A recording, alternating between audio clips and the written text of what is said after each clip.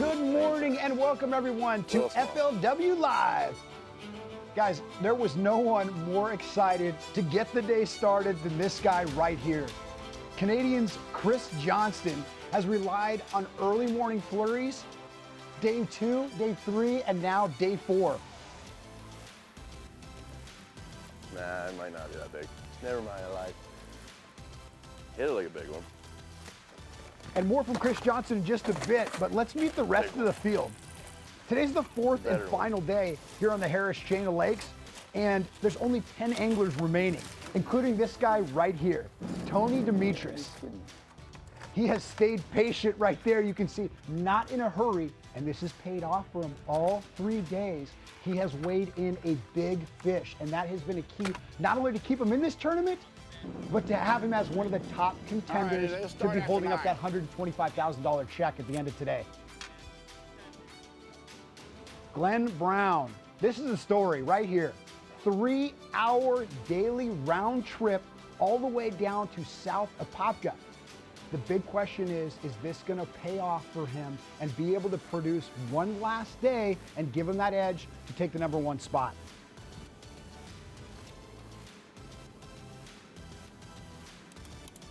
Now, back to Canada. Our social media was lit up with Canadian fans yesterday supporting our #1 guy, Chris Johnston. And not to be outdone and, not to just leave the spotlight all to Johnston, Gussie jumped back into that and was able to jump up from 16th place all the way to our #5 spot, and always a contender to really compete with these guys at the top level.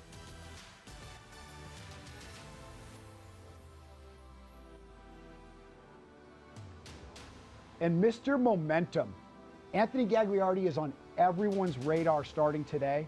And the reason being is he weighed in almost 25 pounds yesterday. That scares people. He moved up from 22nd place all the way into the 4th place slot starting today.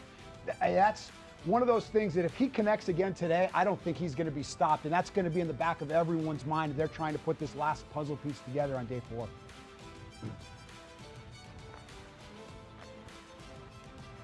And this is it, guys. It's the 4th final day. There's no more fishing after this, and someone's going to be holding up a $125,000 paycheck at the end of today when Chris Jones crowns the winner. I'm Travis Moran alongside Rob Newell. Guys, it's the second stop here on the Harris Chain of Lakes for the FLW Tour presented by Lowrance. Rob, we've got a lot going on, many different techniques, a lot of guys in some different areas. Why don't you break that down a little bit for us? Yeah, Travis, when you're dealing with these kind of bowl-shaped lakes, you saw a lot of the footage there. The guys are offshore. What's going on out there? People are asking, how do they know where to stop? Let's take a look at the Lowrance HDS carbon unit here, and let's take a look at some of these contours these guys are using here. Let's see if I get the chart back up here. All right. Contours, Travis, are the language, kind of the love language of bass, so to speak. They love contours. They like, and a lot of people ask when they see these guys out here fishing in the middle of nowhere, how do they know where to be? So it's important to understand that fish love anywhere where there's a break, where there's a transition. And, we had some questions yesterday. Well, aren't those transition lines, those breaks, all the way around the bank? Yes, that's true. There are, you do have shallow to deep all the way around the bank, and it creates that transition. But the key places that you're really looking for is where giant, vast flats on the bottom meet contours. And you can see a place right here I've outlined with these boat icons here. This is a giant flat back behind this place, a huge grass flat. That's all matted grass, shallow grass behind them, and you have a nice contour that comes up in here, a flat point that sticks out, even a little bit of a knoll, like a knoll up there on top. This is a place that some of our leaders have been fishing this week. It's a classic point. You can see it up close there. I outlined them in the icons. You scroll it out a little bit, look at that giant, vast flat behind there, how spread out those contours are. That's the kind of place those fish love to roam. But these contour lines that come in close, sweep in close, that's like a sticking point for those fish. It's like a highway. That's where they're going to stop and get hung up. Every place these guys are fishing offshore look almost exactly like that right there. Nice. Now, Rob, we've got to look now at the actual lakes here and break down some of these different areas, because we've got a lot of guys fishing Lake Harris, but then we've got one guy in particular making that long run. So give us a little bit more details on this one. Yeah, we got about 9 or 10 lakes in the chain here, Travis, and the big players this week have been Big Lake Harris. A little bit of Griffin. It played the first day for some sight fish, but Lake Harris been the primary player, with the exception of Glenn Brown running all the way down through Dora, Beauclair, Carlton, taking a hour and a half boat ride all the way to Apopka, then to the other side of Apopka. And also, I talked to Gagliardi last night. He said he might sneak down that way a little bit as well today. That's where some of his big fish came from yesterday, is down towards Apopka. So that's a look at the Harris chain. The key thing this week, without a doubt, the thing that has caught everybody off guard is that Lake Harris, the grass that has come up in that lake has cleared the water and has made that lake a completely different animal. It's not what we saw last year and times before. It's turning into an offshore place. Plenty of room, plenty of grass out there, plenty of space for the fish to eat and spread out. Yep, and then one thing that our viewers are going to see today is the difference in water clarity. Lake Harris, that clearer water that a lot of anglers are focusing on, and then down at Lake Apopka, dirtier water. And that was the reason a lot of anglers went down there and checked it out in pre-fish and turned back. Glenn Brown, he went all the way, he committed and found some great fish. He's not seeing them, but he's seeing the areas they should be in. And it is fascinating to watch, because this guy is dialed in. If those fish show up today, he's going to be there to catch them. We could see some great fishing out of him again today, like we saw yesterday. And speaking of some catches, let's go over some tactics that these guys are using and break down a little bit of details. Yeah. Giant. Johnson here, Chris Johnson, this is nothing more than a schooling situation. Mm-hmm. It is a pure schooling situation. I've talked to him about this a couple times. He said this is almost like a summertime deal. There's plenty of shad around. The fish are chasing.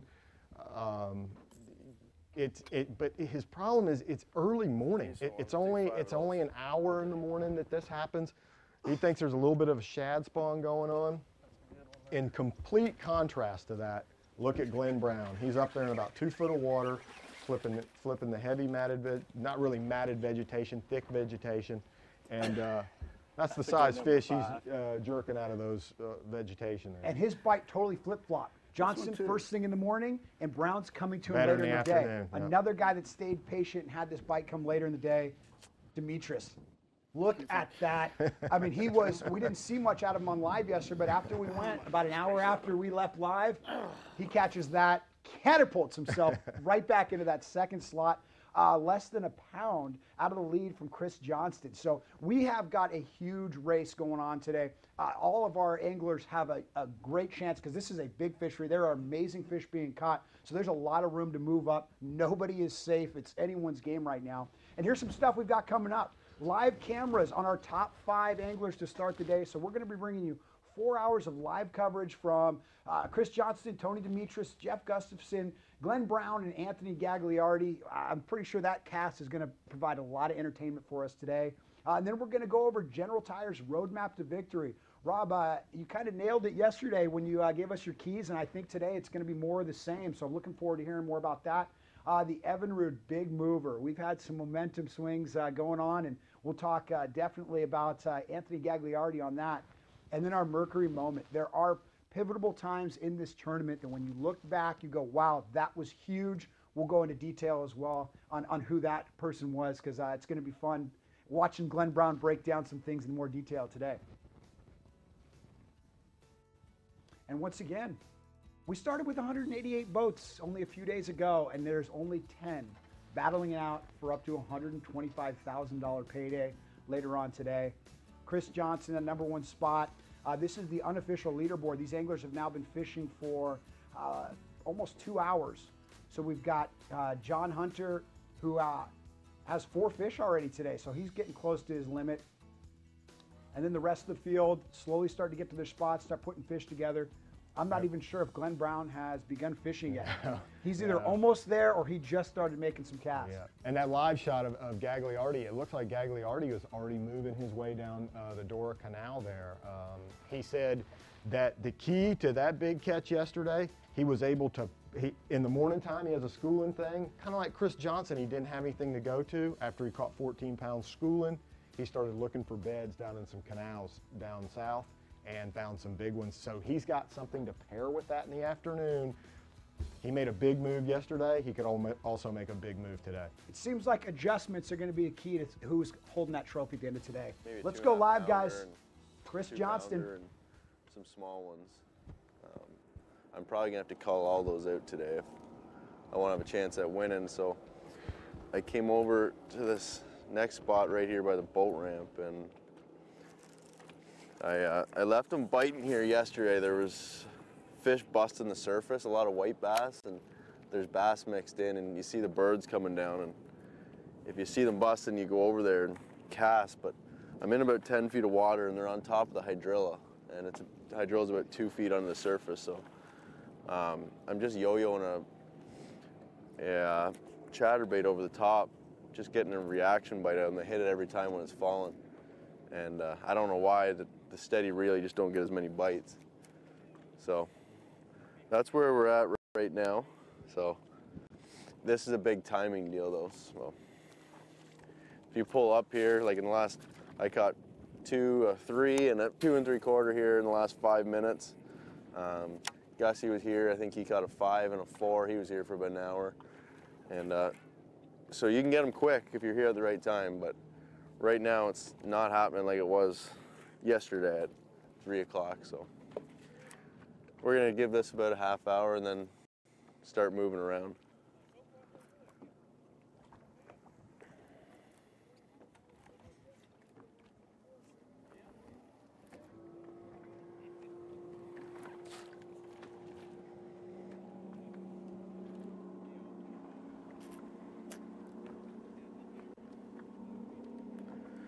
I like how it's overcast today. It should get them biting a little better. There's a little breeze.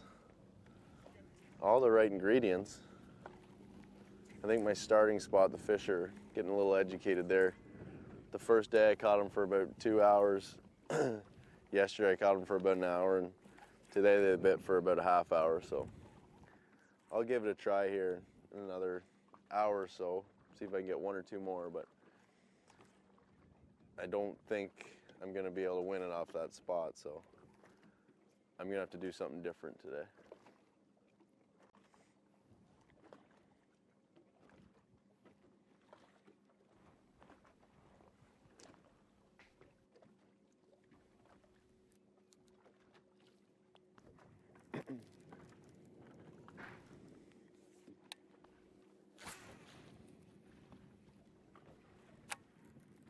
Rob, you can see Chris Johnston, he's trying to figure out what adjustment he's got to make today. You know, all night, you know, he's hoping, okay. Right now I'm doing a lot of watching, and these birds are amazing at finding the fish. Like, there can be birds nowhere and you see them bust, and the birds get to these fish before you do. So I'm just looking for these birds to start diving a bit, and then if I see them, I'll start the big motor and get over there pretty quick. You don't see big bass boiling, but I think they're down below, and you can't see them.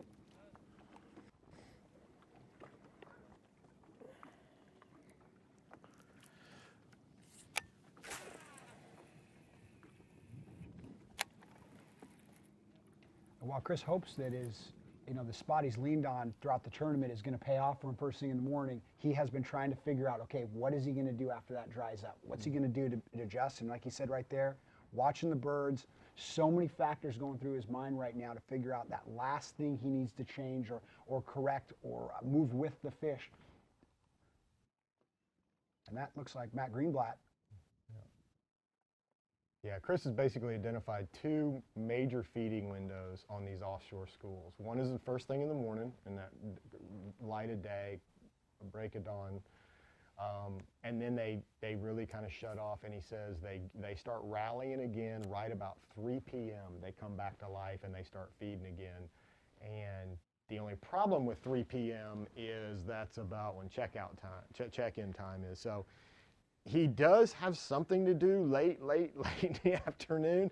It's that period of time before, from 10 until 2:30 that he struggles, and then that's when, his pursuers gain ground on him, like Glenn Brown. He said they really start schooling really good again in the afternoon. You always have to catch them when the bass are busting, or the white bass. It's more, I think, you just got to find the area where they've grouped up on this hydrilla. And then even if they quit busting, you can work the area and get a few bites. So we'll see what happens.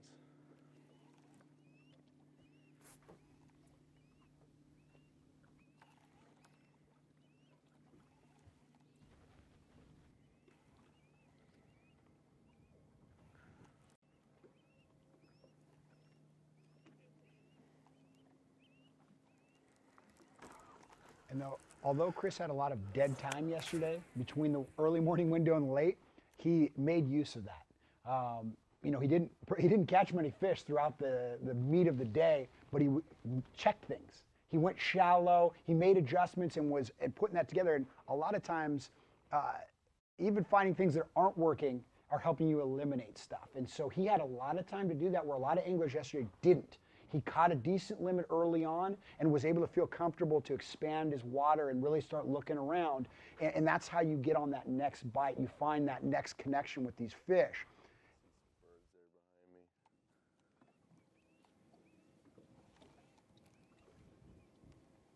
Chris has become a bird watcher this week. Well, there goes one right there. That was Jonathan Livingston seagull, by the way. That was just not any seagull. That was Jonathan Livingston seagull. It's leading him the way there.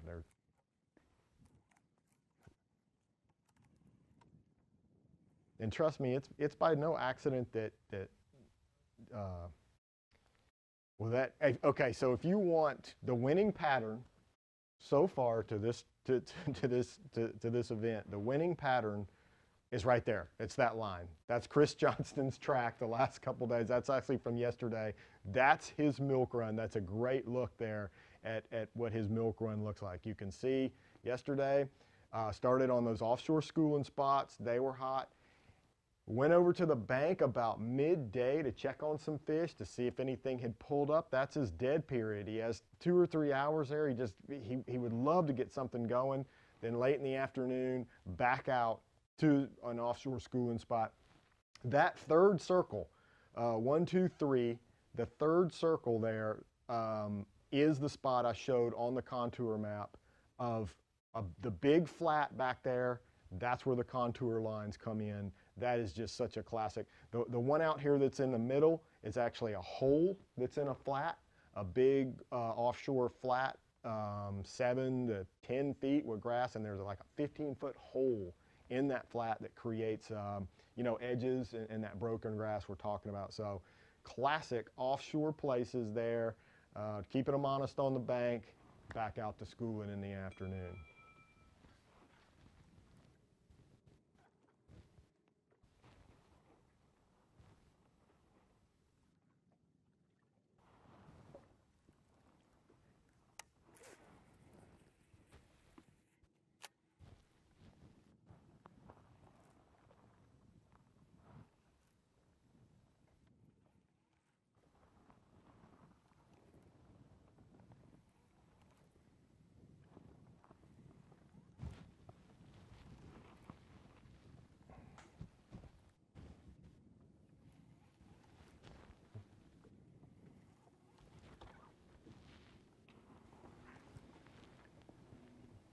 Now, Rob, we are multicasting today. We're obviously on FLWfishing.com. You can go there to watch the continuous live feed, but we're also throwing segments over to Facebook Live.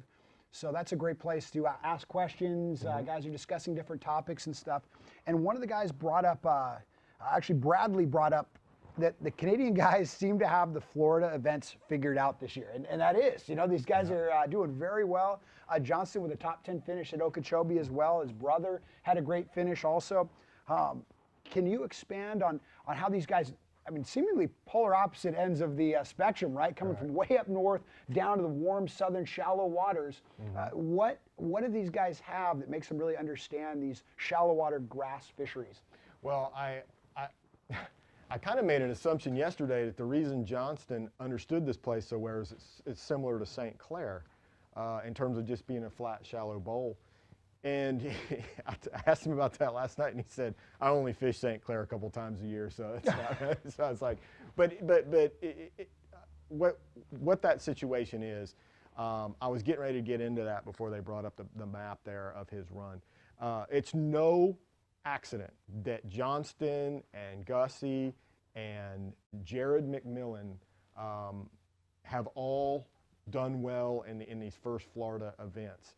And a lot of that is because of a strong friendship connection between the McMillans and the Johnstons and Gussie. And I've written quite a bit about this lately. I call it the Millennial Matrix. It's these young guys that get together and they share information, they share everything. Brandon McMillan and Little Mac down there in Okeechobee have shared a lot of stuff with these, with these brothers. And that was a good one.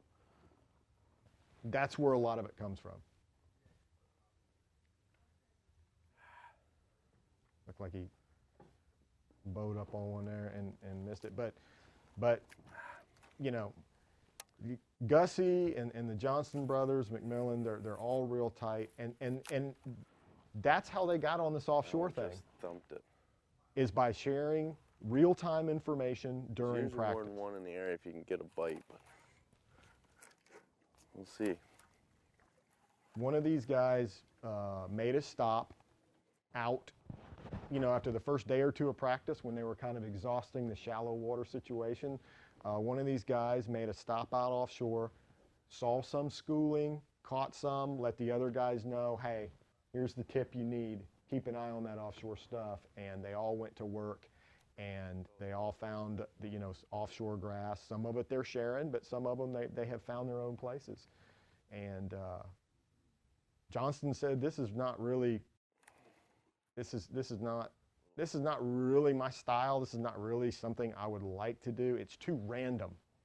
He likes something that's more edgy, something that's more that's more definable. He feels like this is very vague where these fish are. You heard him say, I need the gulls or the busting or something to clue me off. Other than that, it's just very random and scattered.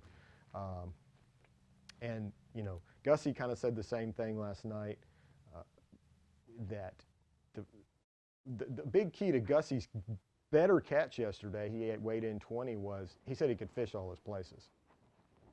He had a total of about 8 or 10 spots, but during the first 2 days, they got cut in half by other boat traffic out there. Yesterday, he could run all his offshore schooling spots, and that helps.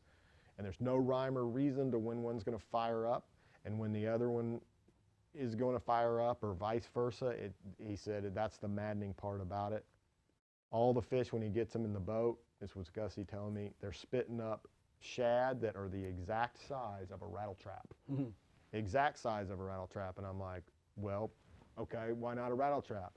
The problem is the bass are up chasing these shad up in about, it's about 8 to 10, 7, 10 feet out there. Like a spook or something, because they're chasing shad. Yeah, that. And there's only 2 feet of water. He's talking about that right now. On top of this hydrilla, but there's only 2 foot of water on top of the hydrilla. We'll keep doing what we're doing. This is why I use heavy line in this hydrilla. Nice chunker. Chunky one, but still gonna have to get bigger. Look at the belly on that. Mm-hmm. Looks like it needs to burp.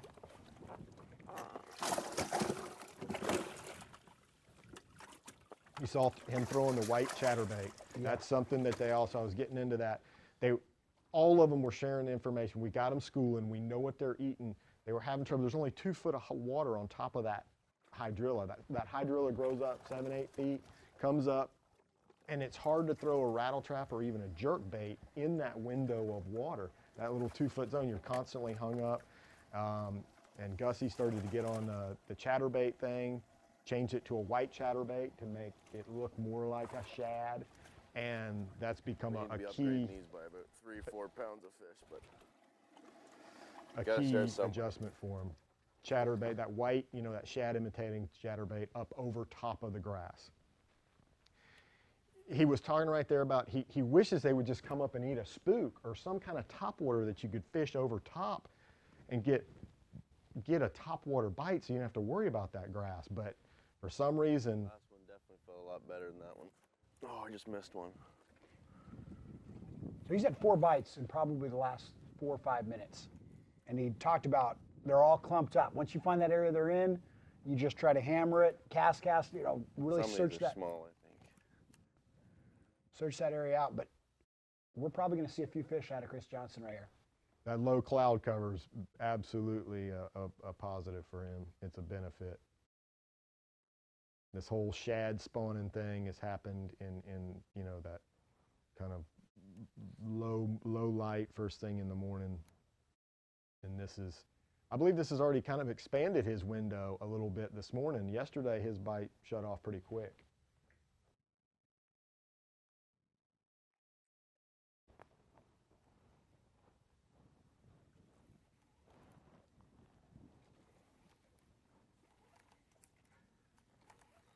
This is the first time we've seen him throw a chatterbait.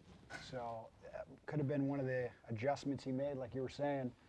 Gussie saying he was getting them all on a white chatterbait. Maybe they talked a little bit. Absolutely. And Chris Johnson, there. Ooh. Wow.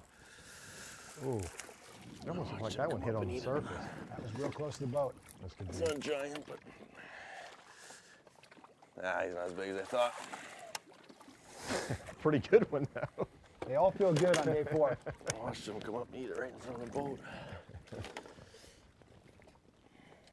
Yeah, I think you got a visual on that one when it came up and ate.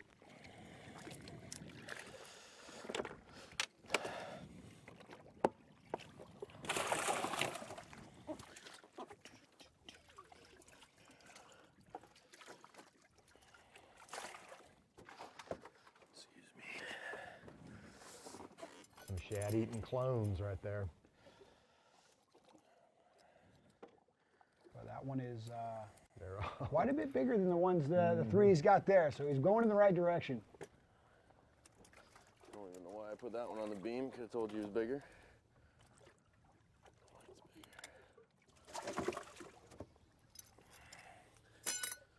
We're slowly calling up by ounces.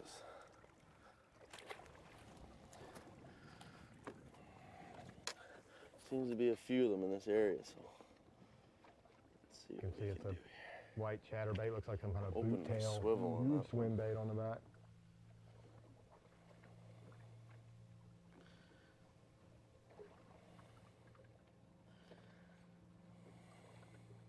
This is huge for Chris right here. Just knowing that he can still get this going. His number one fear last night was that they wouldn't be there. They vanished. I mean, these schooling fish will do that to you. They'll bail, gone, leave you high and dry, and the cloud cover. Like I said, it's a custom chatterbait with a Jackal rhythm wave.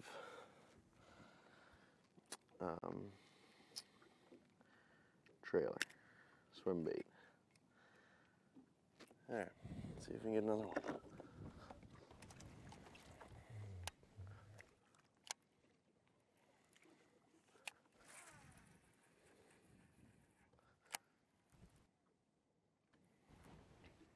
Rob, he talked about.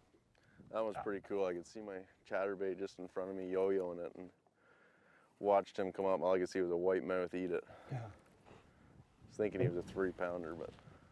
And see, it's got to be killing him, because if a fish will come up that far for the bait, why wouldn't they eat a topwater? That's what's frustrating him right now. Because it would seem like you could throw a big spook out there and they would crush it. But he's tried it and nothing. This is good news for Chris Johnston. This is Pretty sure I saw one chasing this one.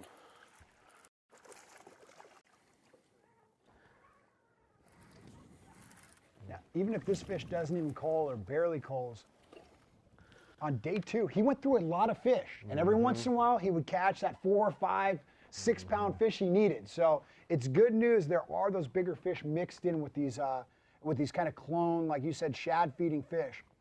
With the little ones, so as long as you're catching fish, you could definitely get a good one.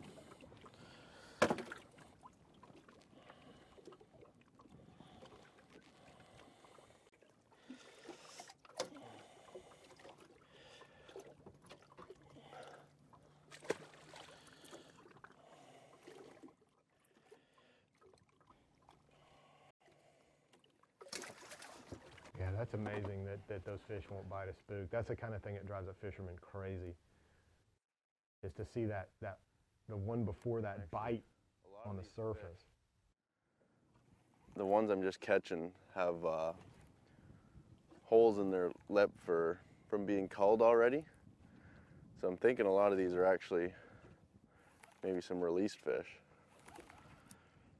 I don't know if they're necessarily from this tournament, but there's so many tournaments out of this park that this is the first nice grass bed that they're really going to find.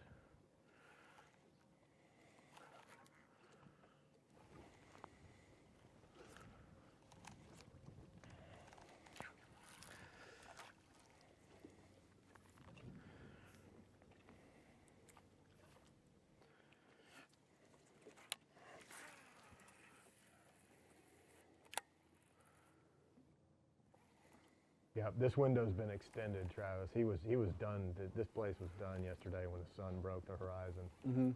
He said by 8:15 he couldn't buy a bite. And now we're going past 9 o'clock right now. He's got to be excited. This is all good news for him. Yeah.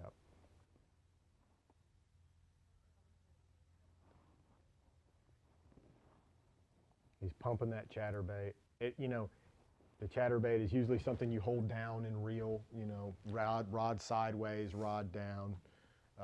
But he's trying to get that pumping action, vibrate it up, let it fall, vibrate it up, let it fall to make it look like those shad on top of that grass.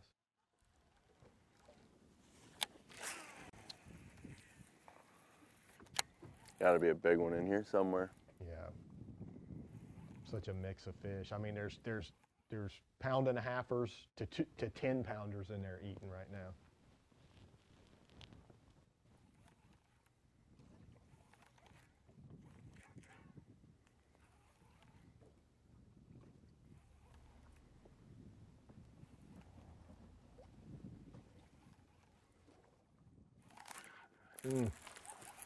Look how close that fish is to the surface.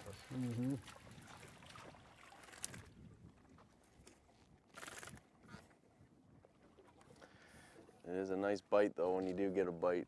Some of these just jump the line.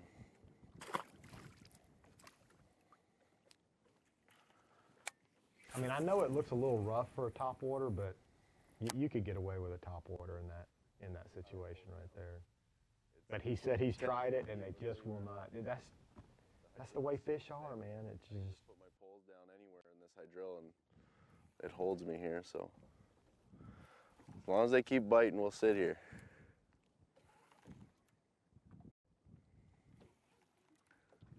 It gives you an idea how thick the grass is. It's too deep for his power poles, but it's so thick he can just put the poles down, and that's a pretty good little breeze blowing, Eventually that grass just wads up and holds him in place. Wow. Little one. Little ones are not a bad thing. No. That tells him the bite's still going.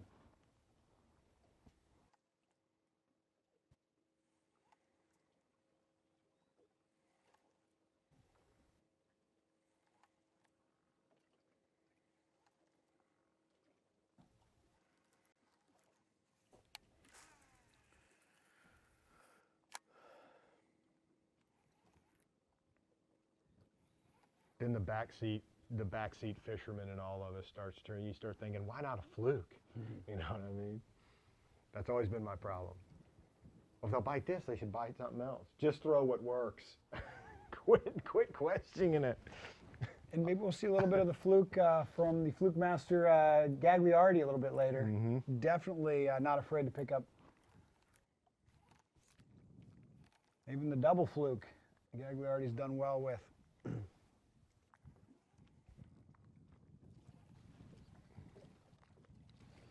Had a long conversation with John Cox last night about these lakes, his home lakes here.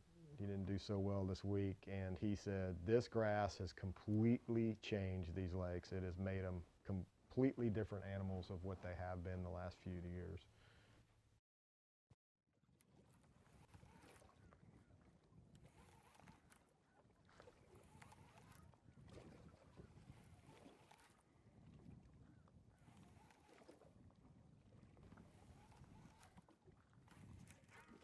The offshore thing is, you know, there's so many more guys that fish offshore these days than they did 20 years ago. A lot of that's just due to some of the incredible technology we have these days in terms of so much better GPS mapping, such much better electronics, more accurate mapping, and things like, you know, the spot lock trolling motor. That's the advent of the Minn Kota spot lock trolling motor lets you lock in place on places that years ago guys were cross triangulating and trying to hold their boat in position, and now you can literally fish offshore like it's the bank. You can dissect it with your maps. You can stay in places and make the same consecutive cast like you would to a lay down or a dock or something visual like that. So the offshore game has really gained a lot of momentum here in the last 5 to 10 years with the advancements that fishermen can get out there, and they're no longer intimidated by that great beyond out behind them there. They can look at their contours, they can find lines, indentions, irregularities, get a bite, hit the spot lock on the trolling motor. It's just, I mean, it's almost like going down a bank now. You know where you got your bite, you're going to stay right there, make consecutive casts.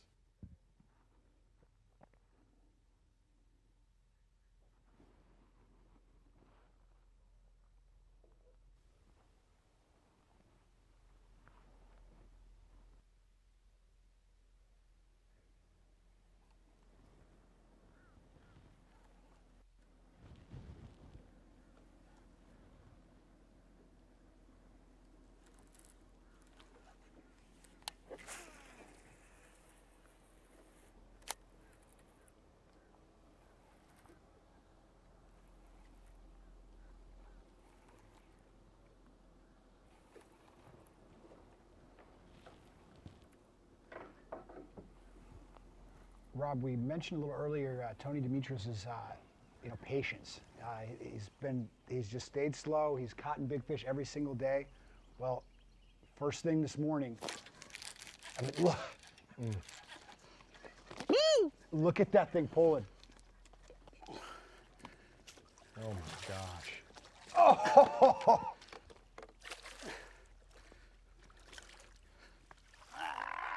Wow. Rob, he has one fish. Wow. One fish is that one fish is somebody's entire limit right now. Yes. That is how you want to start your morning on day 4. Wow.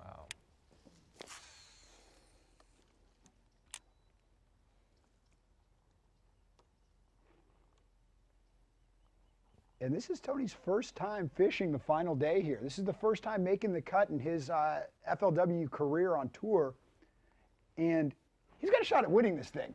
It isn't. He didn't just scoot into the, you know, just as like, okay, I checked that off the list. I made the top 10. I mean, this guy has every shot of winning this event today. Pulling through the hydrilla. And a lot of times I'll get little ticks. And I'm thinking, is that a bite? Or is that just catching my bait, holding it? And that little tick was a big tick. So I always set the hook, whether I think it's a weed, trash, whatever. When in doubt, as they say, set the hook. There's no penalty. And she was right here at the boat. I bring this bait all the way to the boat because they follow it. Cameraman's got one where I had one just right at the boat, caught it. And it was a nice 5-pounder. So I'm having the best week I've ever had in my life. Exclamation point.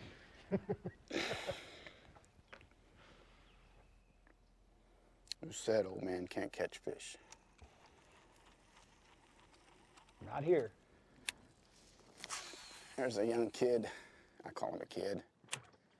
His name is Blake Nick in Alabama. He put a title on me, called me old man because I dragged a worm.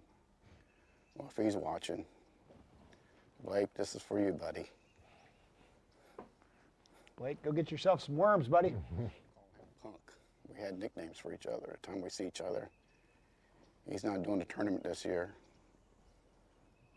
So I hope he's doing fine, making a lot of money. But we will see each other and he'll call me old man, I'll call him Punk. That was our titles, our nicknames. I had a good week with him on Kentucky Lake. I was a coal angler on the back of the boat. I caught 21 pounds and he caught probably 23. I think it was his rookie year.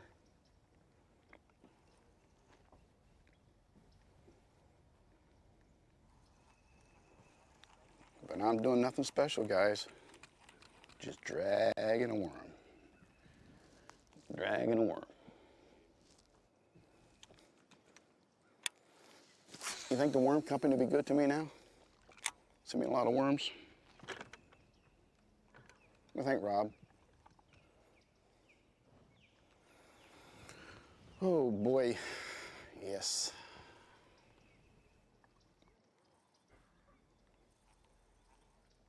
Caught that big one right at the boat, just probably not even 2 feet from the boat.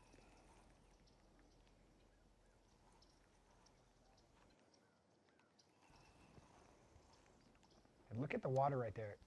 He has the conditions he needs for his day. Working that worm so slow, really wanting to feel out every part of that bottom. And without having any wind, he gets to keep that boat completely still, really feel out the contour. And then, like you said, that cloud cover, I mean, and now him getting that 5-pounder, that was basically what he needed to go, okay, I'm doing the right thing. This is what I'm going to do the rest of the day. Punk. Don't normally have temper tantrums, but I did. I got over with when I caught that big one. I don't remember any pontoon boat coming through anymore. It's behind me.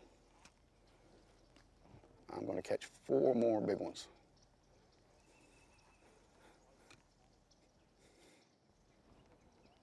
I'm pushing for 25 pounds. It can be done. There's big ones here. They're here. Oh, my fan over here.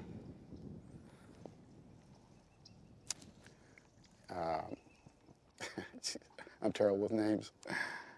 But anyway, I'll call him Herb. He's been watching me, telling me I'm going to be fishing tomorrow. He's going to watch out for me and be fishing tomorrow. And root me on. Real good fan. Real good cheerleader. He said, Tony, I hate it. He said, I caught your big one last night. I said, oh, don't tell me that. I said, you let it go? He said, no, it was going to die. It was bleeding. So we ate it. I said, no. Oh, and I said, well, I'd rather for you to eat it than to let me floating in the water dead. That's what I thought. So anyway, it's Henry. Isn't it Henry? Harry, there he, okay. Cameraman knows his name, Harry. Was in that little dock right there. Real good guy. He says he's gonna stay out of the water for me today. He wants me to win this thing. But that just broke my heart though when he told me that. But then I said, now, tell me something. Did you catch it right after I left, or? Oh no, I caught it at 4:30. I said, oh cool. I feel much better now. But it was here. Rob and Travis, I've seen big ones with other big ones. When I catch a big one and bring it in, you see another one right beside it. I don't know if it's the buck or another female or what, but guys, I mean, in this little area right here, there's probably only maybe, I would say 500 yards maybe, and it's packed. They're waiting to go in behind those trees, and I'm hoping they'll stay right here because I don't want to go in there. It's too dangerous. No, I just don't want to go in there. I'd rather catch them out here.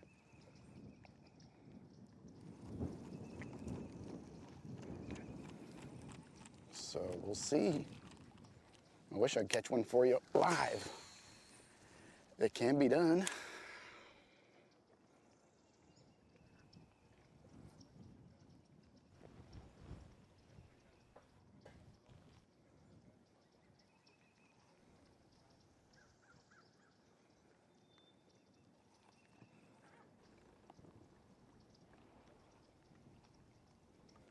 I want this wind to pick up so I can get down there and let it blow me back and save on my trolling motor in case I have to change and do sight fishing.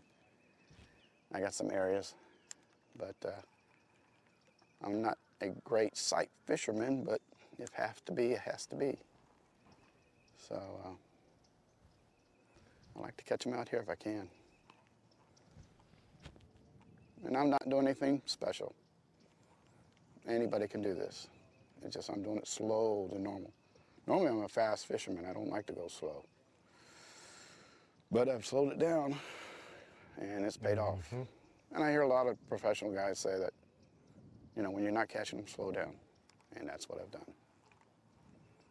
I took my graphs, went down the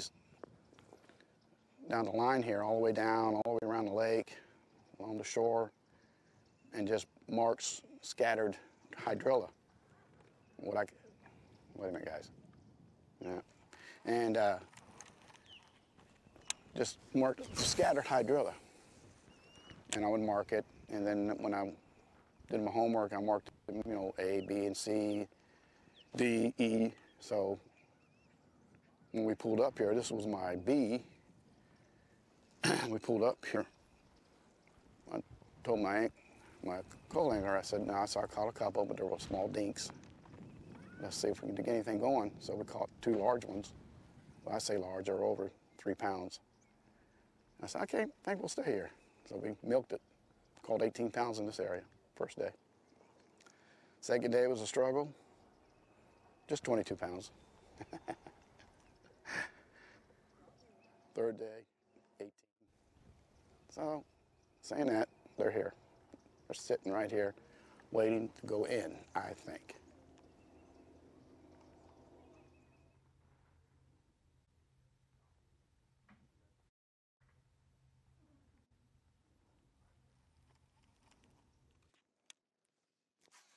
Got a lot of bait here, guys.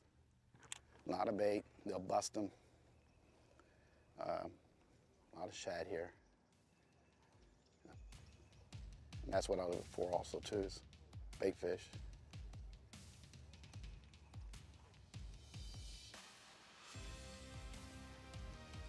Rob, we got a couple little stories developing here. Wow. We've got, you know, Chris Johnson catching quantity. Then we've got the old timer, Tony Demetrius, not wanting to be counted out, focusing on quality. And so the young gun versus the old guy, and it's looking like it's going to be a fun day here. We've got a lot of live coverage after the break. You guys don't go anywhere. We're coming right back to the Lake Harris chain. There's a better one, right after these baby. messages. Oh yeah. Woo! It's a solid 3. Woo!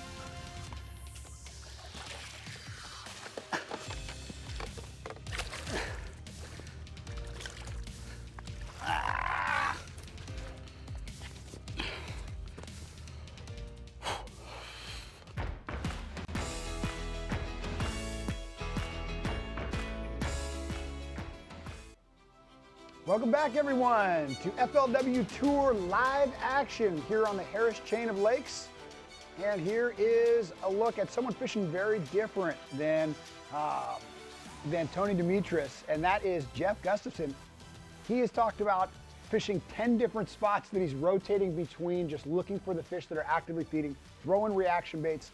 Already has a limit this morning, including a 4-pounder and a 3.5 unofficially. Yeah, it's more sign that the schooling bite's doing pretty well this morning. He's fishing very similar to his fellow countrymen there, Chris Johnson. Those guys fishing the same kind of stuff offshore there.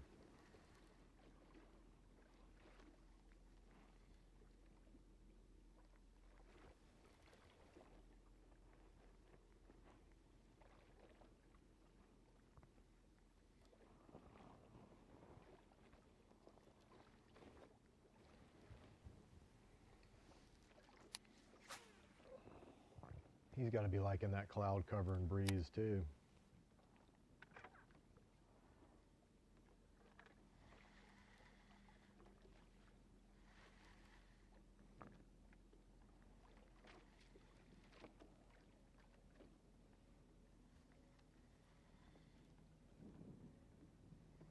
Jesse, can you talk to us about your day? Hi guys. It's going okay so far. I've hit 5 or 6 stops, and about half an hour ago I had a pretty good flurry, and I got a couple good ones, 3.5 pounders, and then filled out my limit with some 2-pounders, maybe not even, I don't know. They all just got kind of tossed in there because it was sort of a mad flurry for a few minutes, so that was good. And you know, you just kind of keep grinding along out here and you run into that. I'm fishing a little stretch right now. This is probably where I have my most confidence to catch a big one. I got a really big one here the first day. Actually, my biggest fish the first day and the second day. Found this spot the last day of practice and caught like a couple big ones along here. So it's not as much of a numbers or a schooling place as some of the other spots I'm fishing, but I'm kind of looking for Mr. Big right now.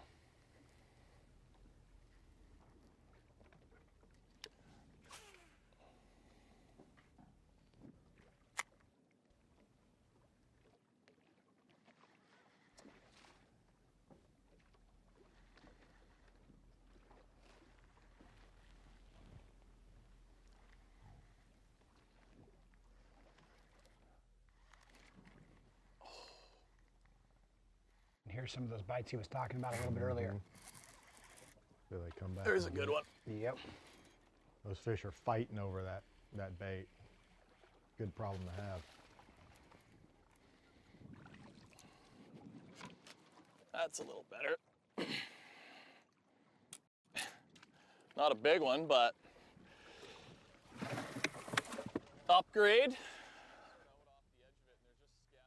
Out here, and I'm basically letting it sink to the bottom and just kind of ripping it, just trying to sort of be ticking something, but hit the bottom every once in a while, and then up on top of the higher hydrilla, I'm just sort of, you know, reeling it along, fishing it like you normally would. But I just kind of got onto this in practice and on the last sort of afternoon particularly, and that's just sort of what I've sort of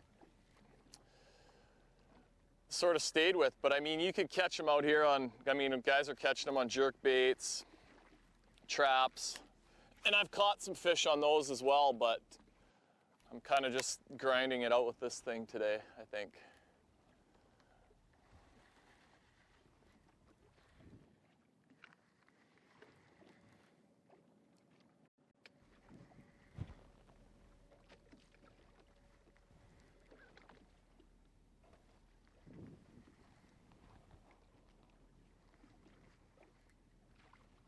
Got to look at the front of his boat there a second ago, Travis. He had a whopping 2 rods in the deck.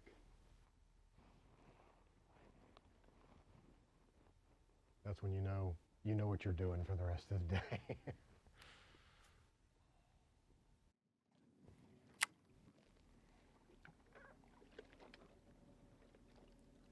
I think Gussie is the one that came up with the chatterbait tip and passed it on to Johnston. I'm not sure about that, but that just shows you whether it went one way or the other. It's the information flow that's become a critical bait for them in the last couple of days. They were kind of struggling with where those fish were positioned on top of that grass and how to access them. You saw Johnston throwing a jerkbait a lot, but it became very inefficient because the jerkbait only gets 2 or 3, pops through the grass clean, and then once it gets bogged down, you just kind of, it loses its effect. Same with a trap.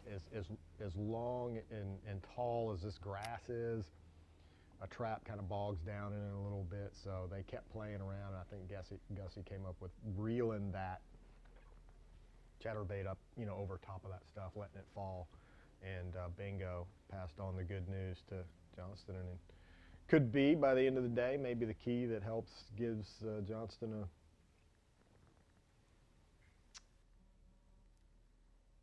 a boost over into the winner's circle.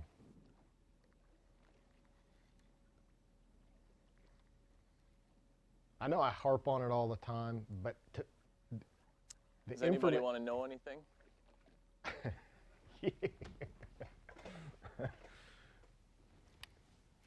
I would like to know exactly how deep it is right there where he's fishing.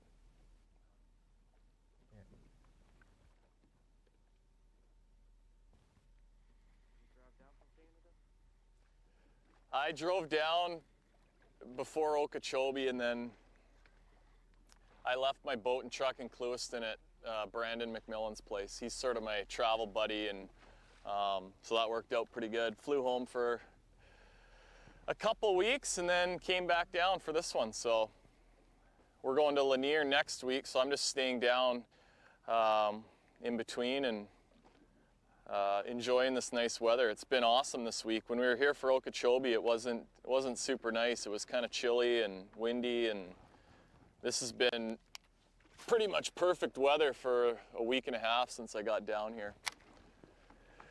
But it's too far for me. I live, for everyone that doesn't know, I live up pretty much in the center of Canada, just north of Minnesota on Lake of the Woods. And we get real winter up there. We got 3 feet of snow and 3 feet of ice on our lakes. You can drive trucks around all over. There's plowed roads that are just like highways. And we have lots of fun up there, ice fishing and snowmobiling, but it's nice, this breaks it up, getting to come down here and do this and fish out in the boat.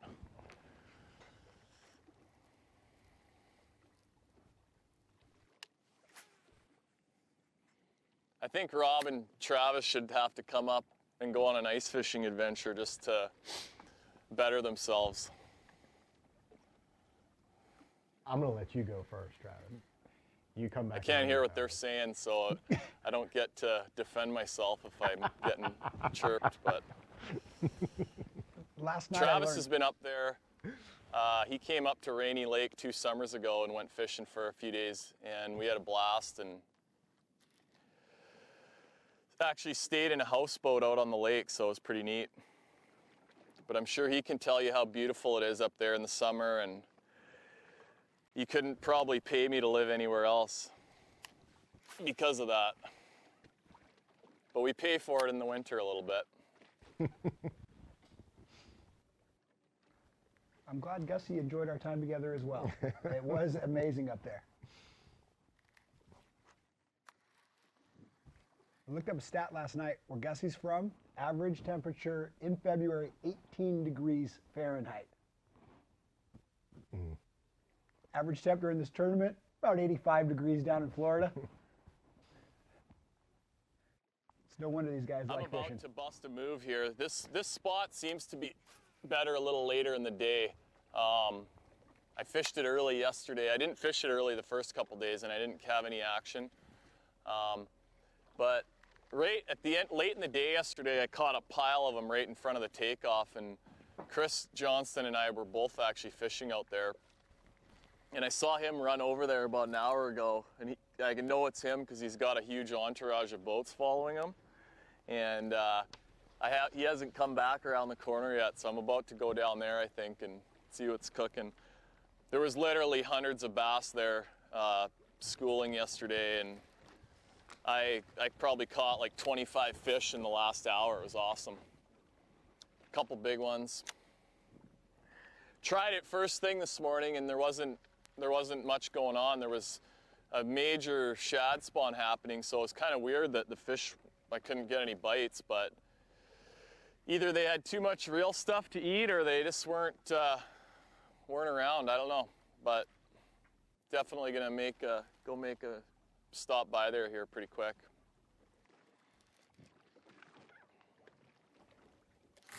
There's a good one, I think, guys. Not just yet. Oh yeah, that's a jumbo. This is why I fished this spot. Come on, baby. Yes! Woohoo! Wow. Oh yeah. Well That done, wakes you Gussie. up. That's a chunk. Thing was Look like at that. a pollywog. Look at it. White chatterbait. That's how you win the tournament, a batch of those things. That's awesome.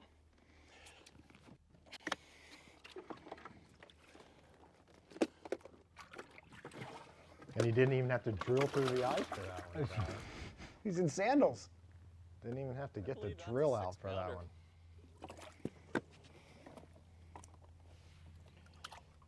See what this coal looks like. Oh yeah, that'll work. Oh, even better. Man, those fish look pretty good that are in his live well right now. Sweet.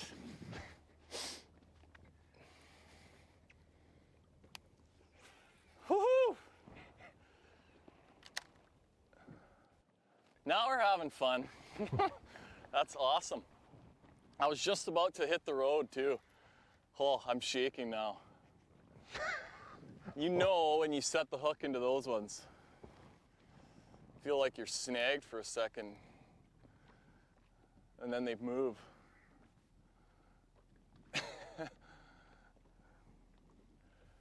Couple more of those would be nice.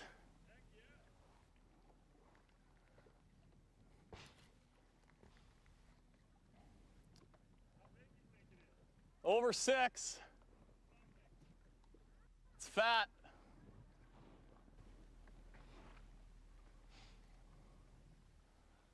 Oh, I'm shaking now.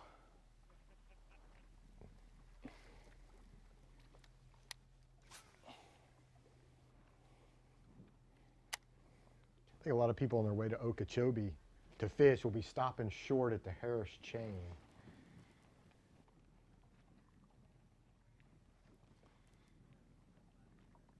What a fishery. I'm not sure what they would go throw though right now. Yeah. There is so many different techniques working. It is, everybody gets to lean on their preferred tactic and see if whose is going to be the best. We're going to bait just like the way Johnson was. Pulling it up, Are we still rolling? pulsing it, letting it drop. Okay. Well, I hope you boys are good luck. I know a few of my friends at home didn't go ice fishing today and they were gonna watch. So hopefully they got to see that.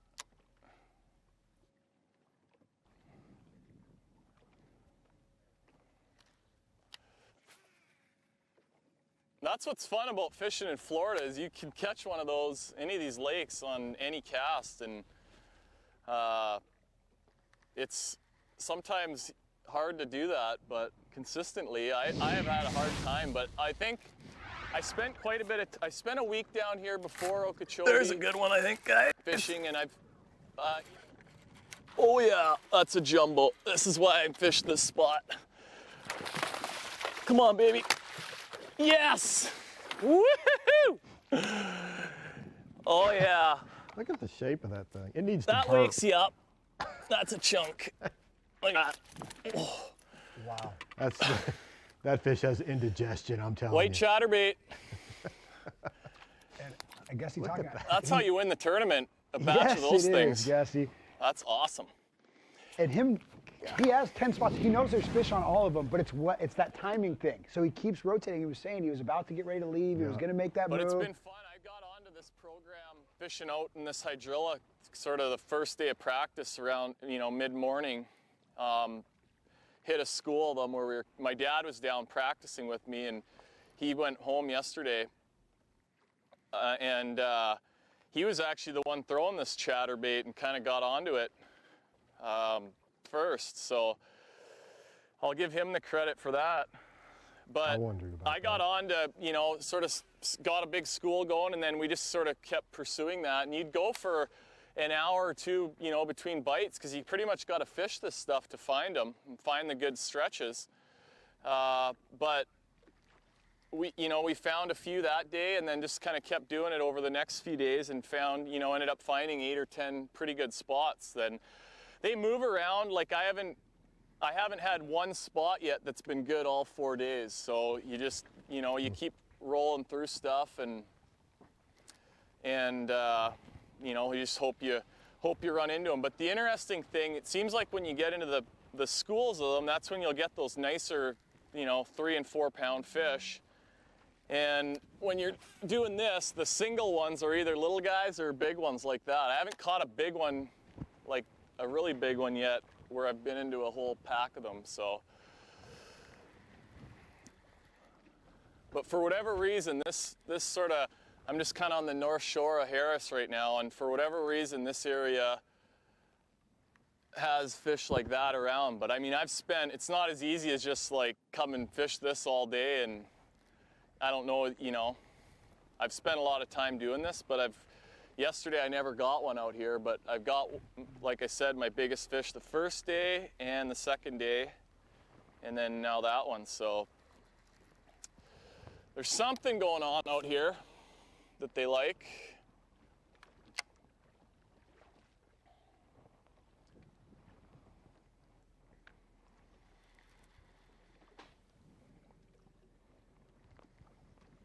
I don't think I've ever heard so much talk from fishermen on FLW Live, Travis. Pretty awesome. I mean, Demetrius started talking, you got Gussie talking. It's amazing what a couple of 6-7 pounders will do for you. Yeah, I'm confused right now, all right? I love seeing fish catches, but I could not tell you who I think is going to win. Every time we go live to another angler, I'm sold. He's got it. He's going to run away with this. Yeah. And then we go to the next angler, and, you know, Gussie, he can talk all day long. He has his own television show up in Canada, and so he feels comfortable in front of a camera, gave us the long speech, said hello to everybody, and then seals it with a 6-pound bass. I mean, that's just textbook. He knows how to work the cameras for sure. Now, Rob, with all these different techniques going on, there is a lot of variables that these anglers are putting together. They get to really focus on their strengths, but the keys are going to be important. So why don't you talk right now about the General Tires roadmap to victory? Yeah, it's really, so far, staying flexible in your area. That's just really about not getting too dialed in, not getting too locked into one thing. You saw Chris Johnson bouncing around looking at the shoreline yesterday. We've seen Anthony bounce up to some canals.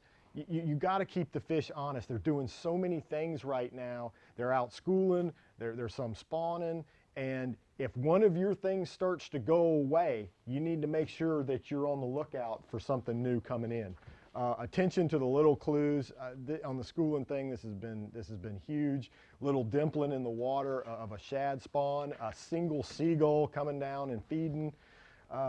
We saw yesterday Ronald Young, the bluegill that came out of the fish that spit up. He changed his worm. Just these little tiny things that are all pointing, that are the clues that can point you in the right direction to something that has changed to help you make that adjustment. And of course, I say this all the time in Florida, the big bite. Yesterday I said, you know, a guy's gonna have 2 big fish to win this thing, 2 big fish a day.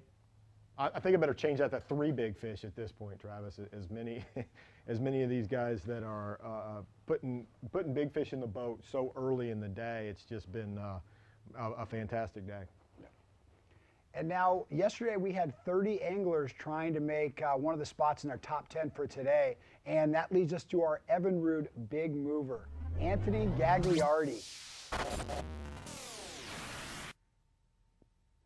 Started yesterday, 22nd place, moved up 18 places with that almost nearly 25-pound limit he weighed in, biggest limit yesterday, starts the day in 4th place.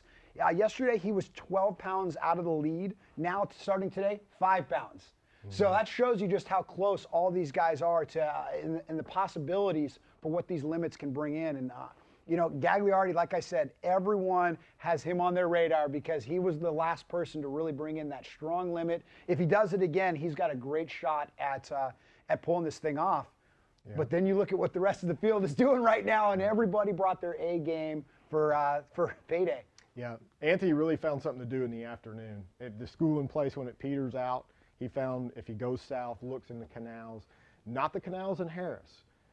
We've already determined that you know, the spawning has not happened in the canals of Harris. The fish just don't have to go. If you're going to sight fish or fish shallow for spawning fish, it's been proven by these guys here in the last 3 or 4 days, you have to go shallow down on the south end, down towards Apopka, because of the dirty water that pushes those fish to the bank. Harris and Griffin, man, those fish are free to roam. The water's so clear. The grass is so plentiful, they're more out. And so Anthony made a wise move yesterday, went down, checked some canals way down towards Apopka, and found a couple of big ones laid up down there. And here's a look at these canals right now. We are live, our first look with Anthony Gagliardi. We're live.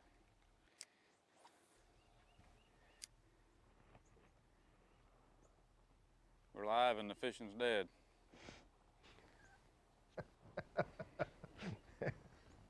And there you have it.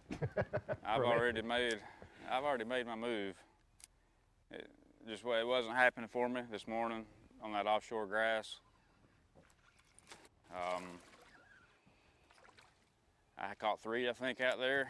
They were all small. I did see one good one caught, but it just kind of reminded me of day 2 when I struggled all day out there and only weighed in 10 pounds after fishing out there all day. And after catching what I caught up shallow, doing what I really love to do, sight fishing and throwing a wacky worm and that kind of stuff, I decided to give up on it a little bit earlier.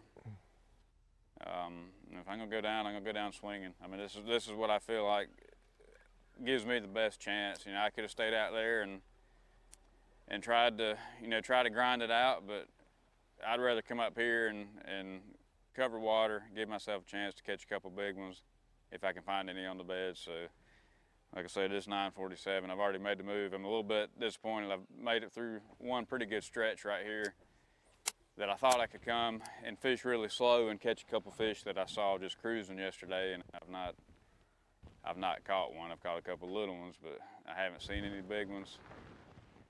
I haven't pulled any big ones up that could have possibly been on the bed. It's kind of cloudy this morning, which is not good for me doing this, but I think if I can fish slow, I still got a chance to catch a couple big fish, because I don't think I caught them all yesterday. I didn't fish it out, and it's quite possible you could have had some more fish move up as well overnight. We're going to keep chugging along down these little canals here and hopefully come across the 1 or 2 that I need and get them to bite and put them in the boat.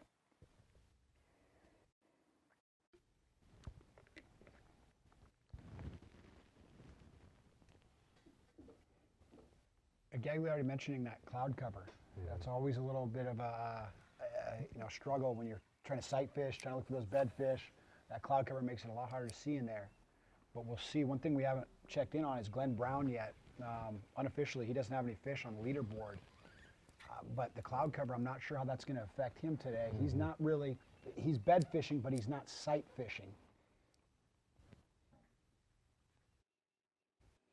There was one yesterday right on that middle tire. I left that one.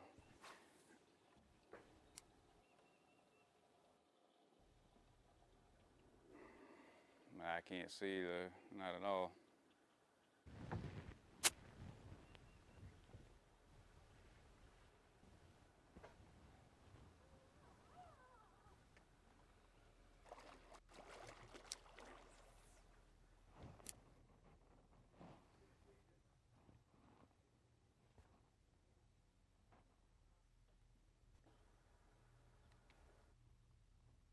I like Anthony a lot, but I have to question him leaving from up in Harris so soon.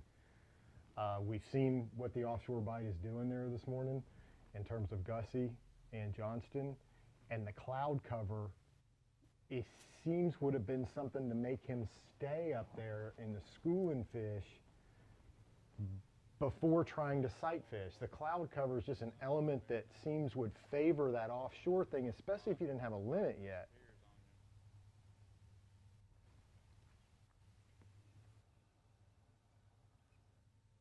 I think he might have made the move just a little too soon. Yeah, get so close to him to see him that you run him off before you probably do see him. Obviously, he has no way of knowing that Gussie and Johnson are jacking him up on that offshore stuff. But when he gets in the bag line today, and they talk about how red hot that bite was for the first couple hours in the morning, I mean, he didn't spend, by the time we started live at 9:30, he was already headed down Dora Canal. So he didn't spend much time doing that. But you heard what he said. It was deja vu the day before, yes, where he stayed out there all day, and all he had to show for it was 10 pounds. And it's a bad feeling, and he wanted to get into some new water. You can't fault him on that, but you know, the cloud cover in the schooling situation is a positive. The cloud cover in the sight fishing situation is generally a negative. Having said all that, he'll probably catch a 9-pounder right now sight fishing.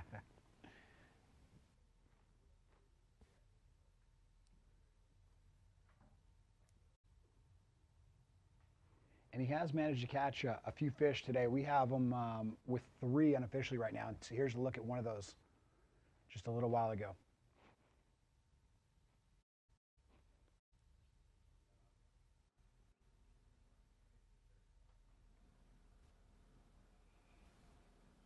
He's got a spinning rod. We haven't seen too many spinning rods in people's hands. I don't know if he's exactly sight fishing here. He said he had a couple little places at the beginning of these canals. He could throw a little trick worm or a little wacky rig. And he caught a big one that way yesterday. And that fish, a darker fish. You look, that's a shallower. That fish is used to being up shallow in that canal where you saw Gussie's giant, and that was real white, real clean looking.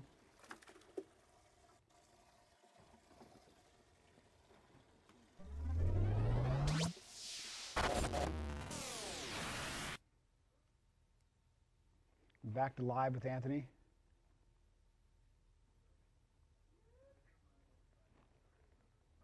Who is our big mover, Evinrude big mover from yesterday.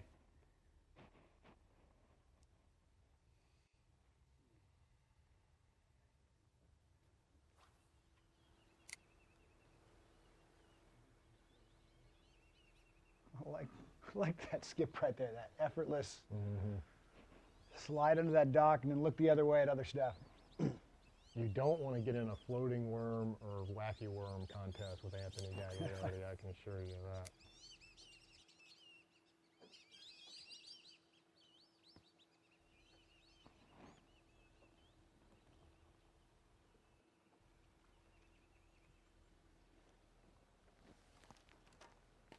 I believe this is the canal where he sight fished a 5 and a 7 yesterday.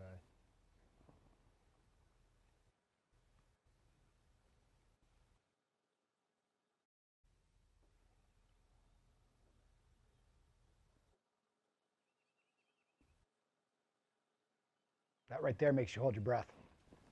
Oh, that is just, there's everyone watching right now. That is a crowd pleaser. Get done with them after the season. Oh, I see the prop on the dock. He said that's what my props look like when I get to. They were pretty gnarly looking.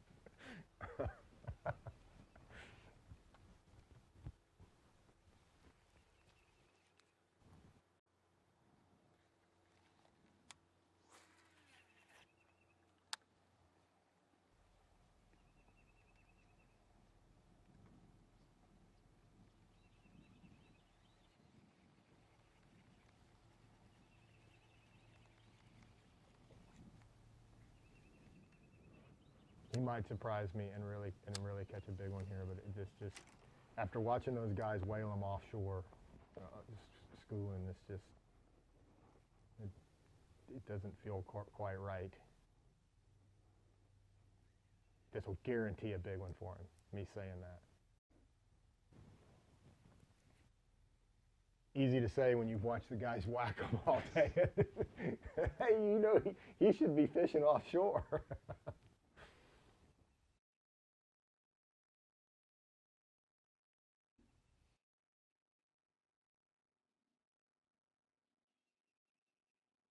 FLW is still a game where nobody knows what anybody else has. You know, there's tournament circuits now that they make the leaderboard part of what's going on. Just think if Anthony had access to that information, Johnston, Gussie, you know, jacking them up early. He knows what they're doing. Mm-hmm.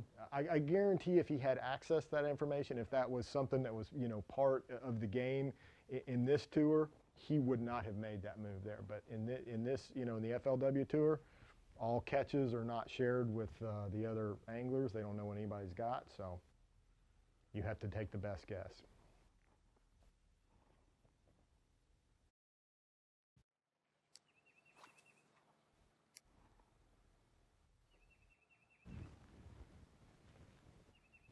And I'm looking at our unofficial leaderboard here in the studio, and Jared McMillan with a 5.5 pounder. So far, just one fish, but 5.5. Don't count out the rookie, man, the Florida native. I know there's a lot of people watching today, watching that leaderboard, hoping to see Jared climb on up.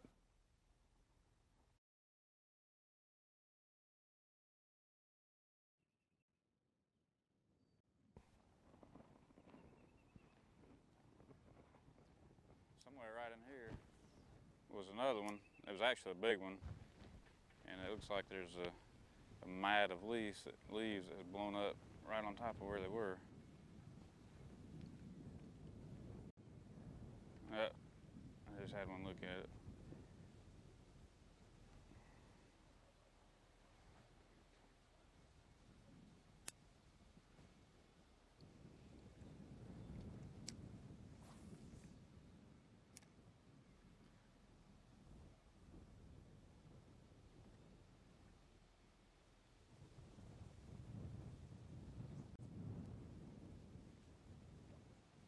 That's where they were right there.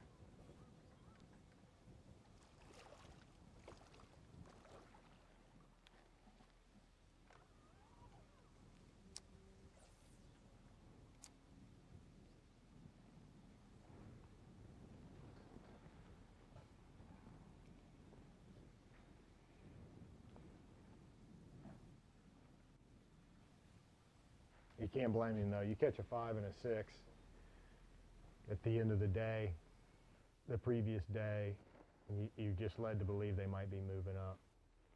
I mean, 5 and a 7 actually yesterday.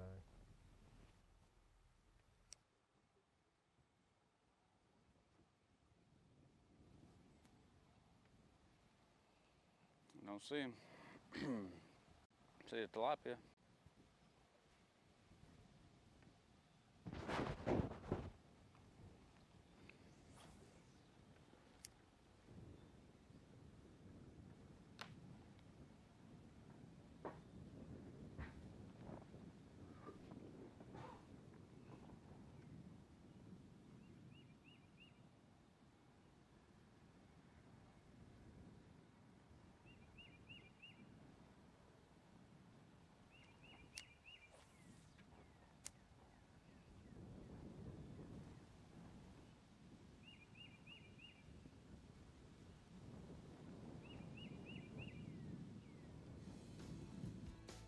All the way down in South Apopka, Glenn Brown there.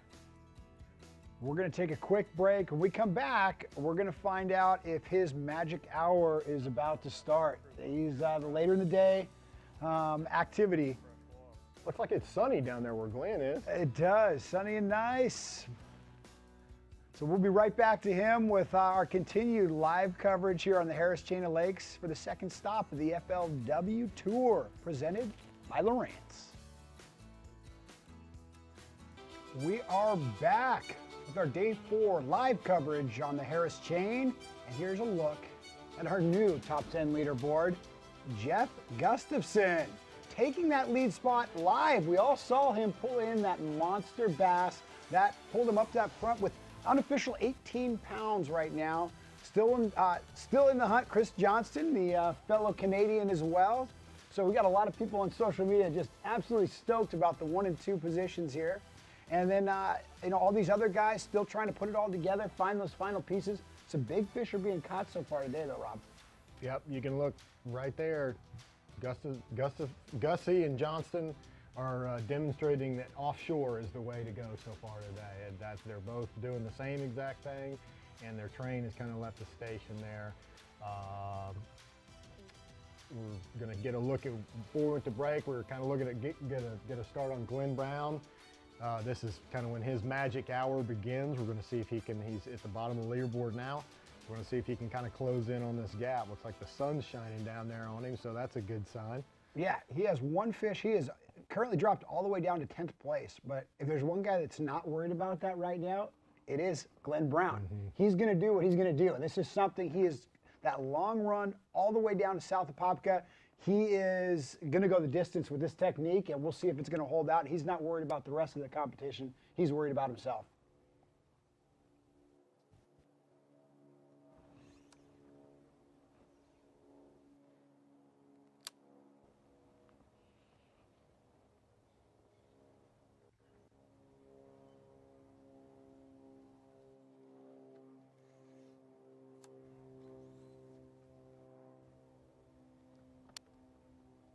Textbook Florida flipping there. I've come back, you know, the south end of Apopka again. Started where I started yesterday morning and only caught one. I had another bite or two, but I don't know if they're biting a little funny or whatnot, but I just ran onto some fresh water. I know that's what I need to do, is stay off of the water I've already fished. And I had a bite. I missed him twice. So that kind of reassures me that's probably what I need to do. So pretty much from now on, for a good part of the day, I mean, there'll probably be a couple stretches I hit that are waters I've fished, but I'm just gonna kind of run water that I haven't fished at all. Just pull up if it looks good, fish it, because I pretty much know what they've been relating to. And it's just a matter of kind of hitting a stretch. I mean, if I hit the right stretch, it can happen fast.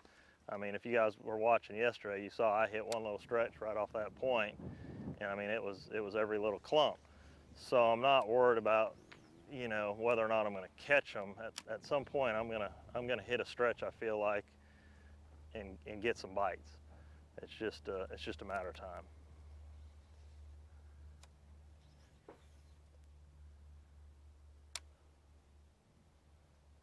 Newell needs to send me some good mojo. You got it, brother.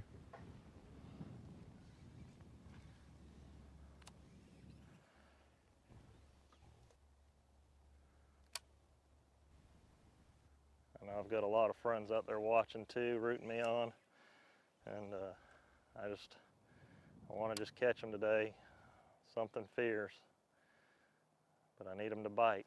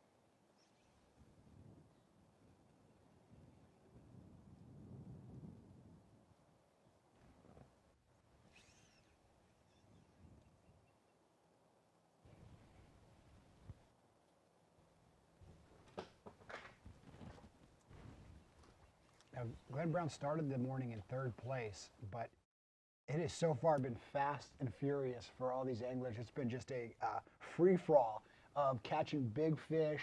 There's a lot of movement going on the leaderboard, And yesterday, day 3, he weighed in 17 pounds. I think he's pretty sure that it's going to take a little bit more than that today to actually win this thing. With how many guys are slowly starting to figure this thing out, there's going to be at least one person, if not multiple people, that are bringing in some big 20-plus pound stringers. And if he's going to find that, or if he's going to have a shot at the lead today, he's going to have to upgrade a little bit over yesterday. But lots of confidence on where he's fishing. Gagliardi making those adjustments, trying to put together another piece so he can have a big stringer. But Glenn Brown knowing he's going to run into a stretch. It's just a matter of time, and then we'll find out the quality that he runs into. He said something there a minute ago might have made viewers scratch their head. He said, I need to stay away from the places where I've caught fish. I mean, that doesn't even sound right. I mean, why would you do that? The object is to catch fish. Why wouldn't you go back to where you caught them? And that's because what he's doing here is a spawning deal. It's not a replenishing deal, he feels like. After he catches fish from a stretch, it's cooked. It's done. It's toast. He needs to keep fresh water in front of him. And going back on past water in a bedding fish situation like this is normally not a real productive thing unless they're coming to the hill in droves, and that's not the situation here. Which is a very hard thing to do. That's also why he's saying, I need to do it, because you catch good fish in a stretch, it is common sense, go back to that same place, see if there's more. And the way he was talking, it seems like he has checked a couple spots this morning that he checked yesterday, but he knows in the back of his head and is telling himself, I need to go to this new water, I need to allow myself to find new fish here. He's done this every day. He'll revisit a couple places from the day before. He'll go to brand new water, and he said invariably, when I go to that new water that I've never fished before in this tournament, my bite picks up substantially. And so that's and he's fishing total. I love this. He said he's fished these areas before in the past. You know, he's down there in full Florida. But in terms of this tournament, in terms of even practice, he's keeping new water in front of him. He's fishing totally by visual feel. Something has to look right. It's got to have the right mix of vegetation. You see the mix of arrowheads there, mixed in with buggy whips, mixed in with pads. This is just like, you know, the quintessential Florida bedding area. Nobody else, there was a few boats that went down there. He's kept tabs on the fishing pressure down there. He knows very few people have fished this area. No one is on these stretches, even local fishing pressure. Popka's not been a real pretty lake to fish. That tells him, keep fishing the fresh water. It has no pressure. I do not want to fish behind myself. I want to fish on the freshest water I can get. Hard to keep fishing slow. It's, you know, you want to, especially when you're fishing water you've never fished, you want to really kind of put your foot on that trolling motor and go. But I know that's even going to make it worse. I know you just got to just keep at a slow, steady pace and you know, hit as many of these little pockets and holes as possible. 'Cause I've seen it all week. You know, it seems like and I've had it happen every day, that you'll go, and then all of a sudden you'll hit a little stretch, and it's just bang, bang, bang, bang, bang. So I just need to try and keep my wits about me and stay patient. And know that I'm going to have that happen at some point today, preferably before 2 o'clock. If not, we're in bad shape.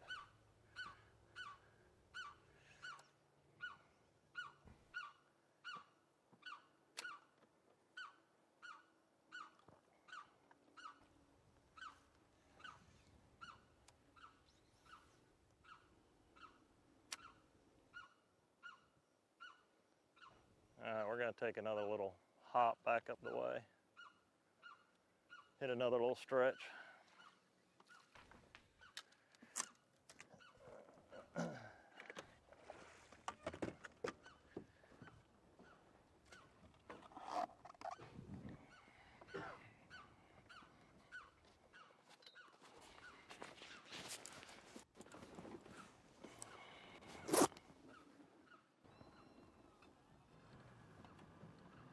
One of the biggest challenges in fishing is trying to fish slow, fast. He just highlighted that right there. You know, something you mentioned too, Rob, about him fishing new water. A lot of people watching this and you know, tuning in, that a lot of people assume these guys have all these spots mapped out. They know them perfectly. They know every little inch of water they're about to fish, because it kind of makes sense. That's why you pre-fish. That's why you get ready for these. But the reality is that these anglers spend a lot of time in pre-fish just trying to pattern the fish, find areas, figure out what the general fish are doing. They spend those first 2 days trying to catch what they can, but then they start trying to expand their water. As they really dial in the bite, then they actually expand the bite a little bit and figure out, okay, are these fish in this area? They learn their water a little bit more, and that's what all these guys have now done, is just learn a little bit more details, expanded, like you said in one of your keys, being flexible in the areas. And so it's not that uncommon for guys to fish, you know, to fish day 3 or day 4 in water they hadn't fished yet, but they understood what these fish were doing, were able to look at their electronics, their mapping and stuff, and go, these are high percentage areas, I'm gonna go look at them at some point.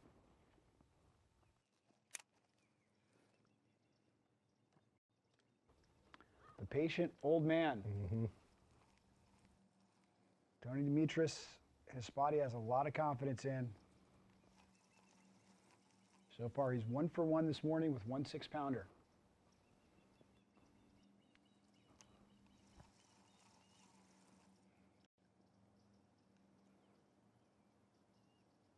So here's the question about Demetrius' spot.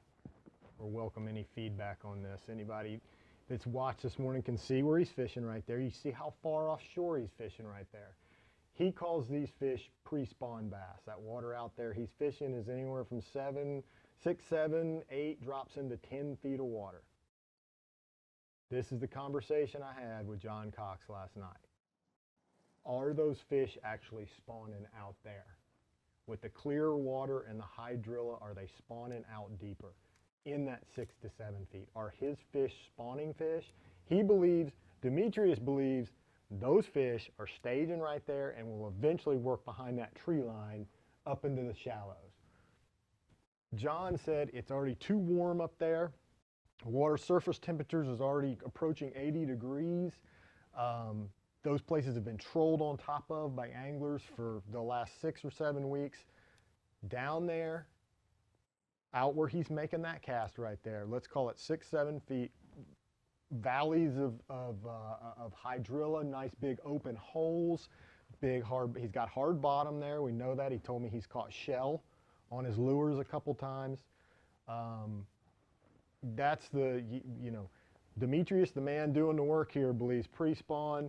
I tend to think what Cox is thinking, that some of those fish he's catching are actually on beds down there. He talked about the fish tend to follow that worm out. I mean, it's, you know, typical behavior of a bass that's protecting beds. That's the kind of cool stuff we'll never know. You know, we couldn't, unless you want to get on some snorkeling gear and go down there and see if you can see any beds, you know that. But certainly in Florida, in clear water, places like Lake Seminole, I've seen fish bed down to 8, 9, 10 feet in clumpy grass and those beautiful caverns and stuff. You can see, you know, when the sun gets just right up overhead, you can see. But it's hard to call his bite there an offshore bite, schooling thing like what you're seeing Gussie and Johnston doing. He's just too close to the bank, and the stuff he's throwing is just not that shad imitating type of thing. I did see a swim bait in his lure collection there on his deck that, you know, looked like a little a shad, a little boot tail swimmer, which made me think about that. But all I've seen him throw is that worm. And I'd be curious as to what people think about that in terms of what he's catching there. And maybe it's a little bit of both. There's some spawning going on out there, and they're just kind of swarming around, but there's no doubt he has found something really special right there. A little piece of sandy, hard bottom that sticks out there, some shell, scattered hydrilla.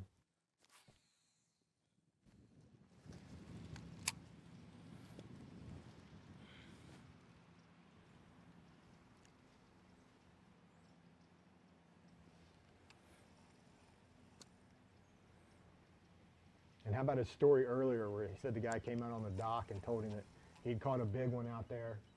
It was bleeding, so he had to take it and eat it. I mean, I wonder if that guy enjoyed his $100,000 bass. I mean, that might be an expensive. You think you've had an expensive steak dinner, Travis? That guy in that house might have just eaten a $100,000 bass, didn't even know it. Definitely, it can be a little discouraging, or you look at it as it's reassuring that there are big fish in the area. Mm-hmm.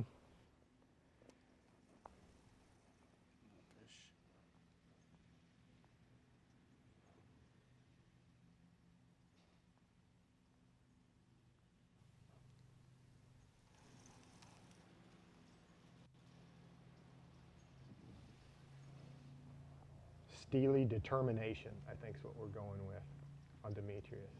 Just saw the look on his face there. That's the wily veteran, the steely determination. Trying to keep the bait in the water as long as possible. The old man.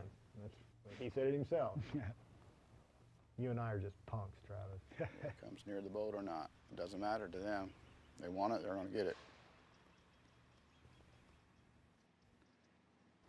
I wonder if Blake Nick is watching. I wonder if he got called out today for.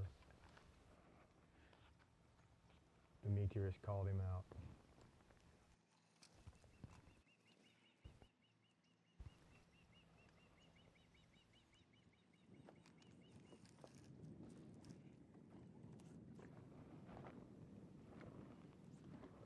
Check back in with Johnson, see if that offshore thing's still happening.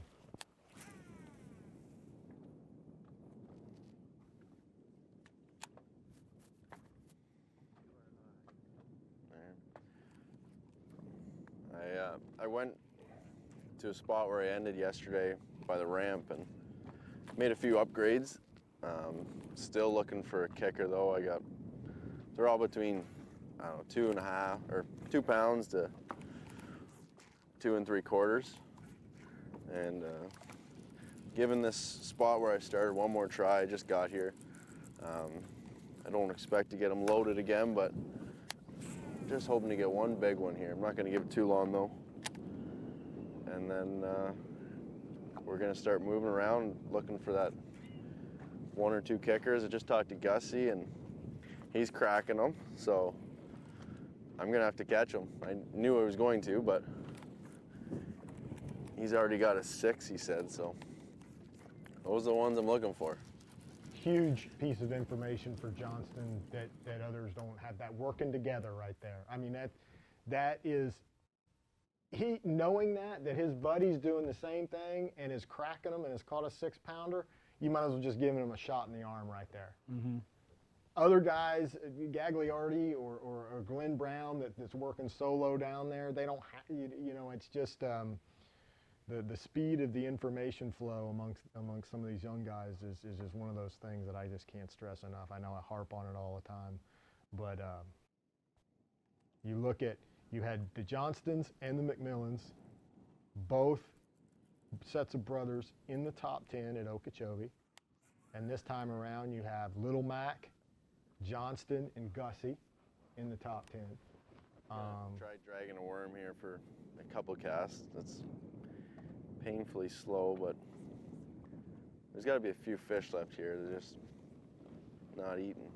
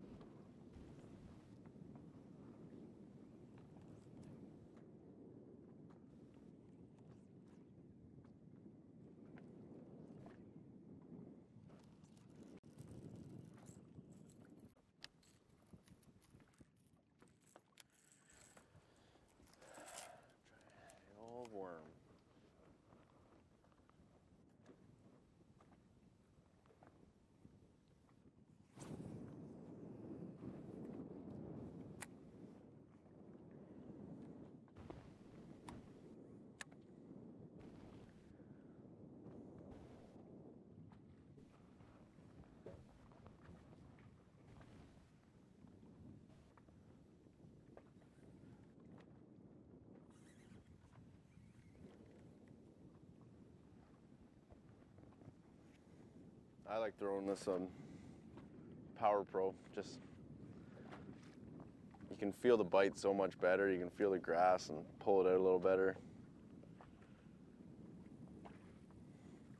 Anytime I can use braid, I try to get away with it. But you definitely need a mono leader on this, just because this water is so clear.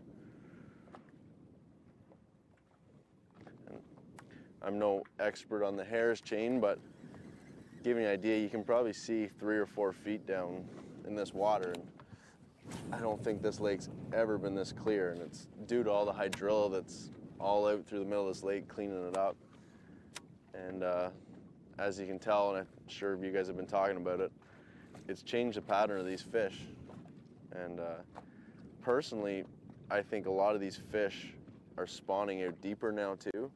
They don't have to go up the canals or right against the bank anymore to spawn. They can spawn out in 5-7 feet because the sun can penetrate.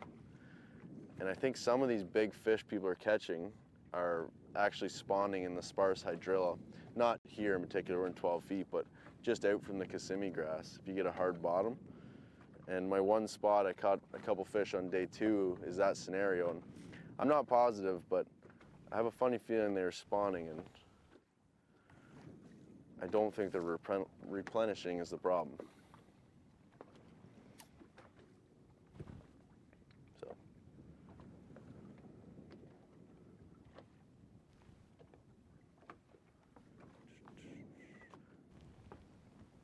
Hoping to see some birds start diving because they're like flares. You see that, there's some bass around.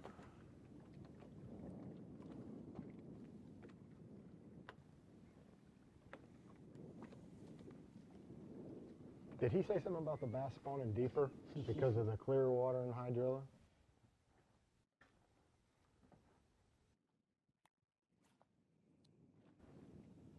One more cast with the old worm.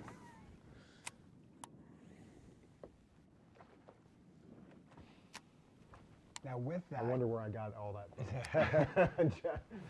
And our information source has been revealed. and supporting that, but going the opposite way is Glen Brown down in south of Popcut. Dirty water, and those fish very shallow. Yeah.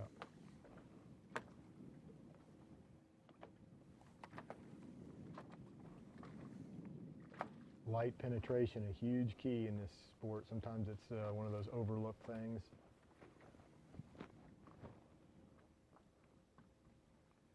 And another interesting stat is it took 10 more pounds to make the final cut, the top 10 cut, than last year. So a lot bigger fish being brought into the scales this year. You know, the canals were a big factor, the mouths of the canals last year. But this year, these anglers have really dialed things in a lot of different techniques as these fish have changed their patterns, and we've gotten to witness some great catches.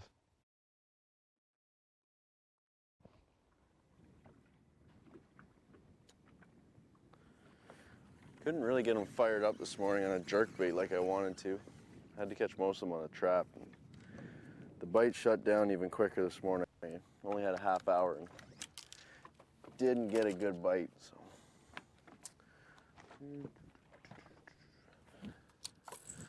we're gonna keep moving along here and go up here 50 yards, and then I'm gonna go on top of this hydrilla, kind of on the backside. It gets a little sparse. And I lost a big one there the first day. And caught 1 or 2 small ones there at the end of the day yesterday, so it's worth a try.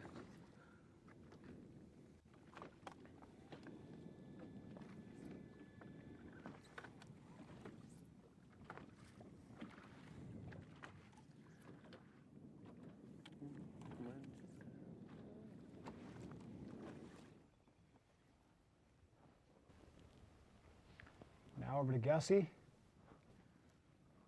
our unofficial leader right now.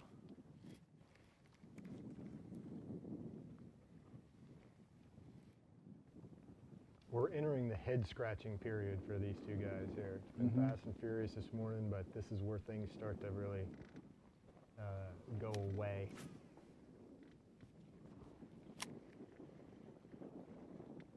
All those bass have been eating all morning long. They're somewhere having to take some antacid, probably. Laid up in the recliner now.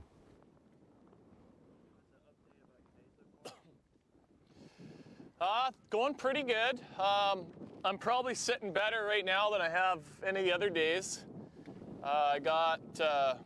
Obviously I got one big one this morning, and I got a couple other solid ones over 3 pounds, and then a couple little guys that I got lots of time left to try and upgrade. So things are going pretty good. Just about how it's been all week. You know, you grind it out here, and you go sometimes an hour, hour and a half, you don't get a bite, and then you get a little flurry or you get a big one, and that's just how it's been. So I'm pretty confident that I can, get a couple more good bites here today, so I'm happy.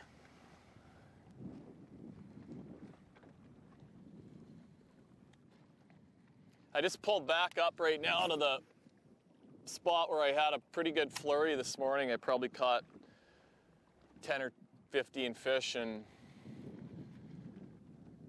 a few minutes, so I'm sure there's a few around. This one has been pretty, there was a big pack of them here the last day of practice, and then I didn't catch them here the first couple days, and then yesterday they were kind of back again, so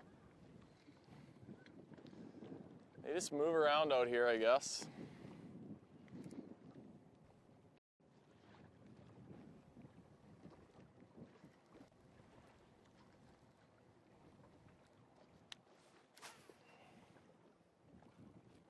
Gussie's one of the few anglers in this top 10 field that have had a very consistent first 3 days.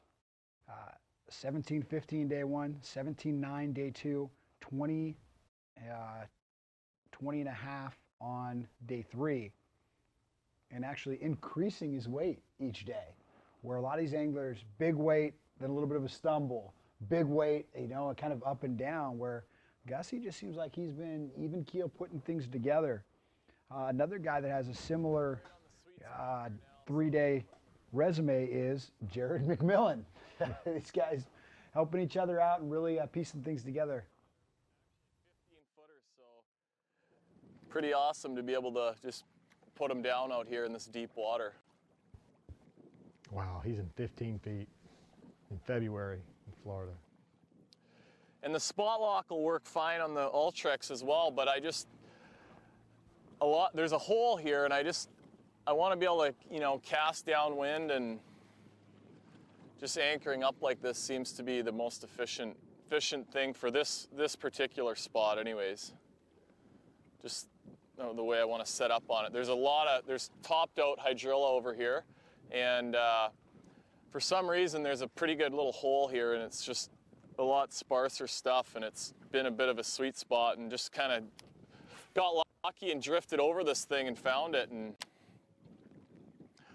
I guarantee you there's a batch of fish around here somewhere within casting range of me right now.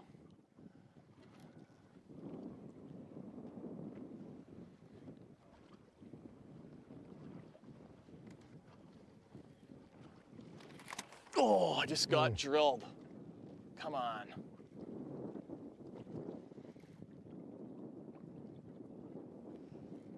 I don't know how they miss it sometimes like that. Hit it so hard.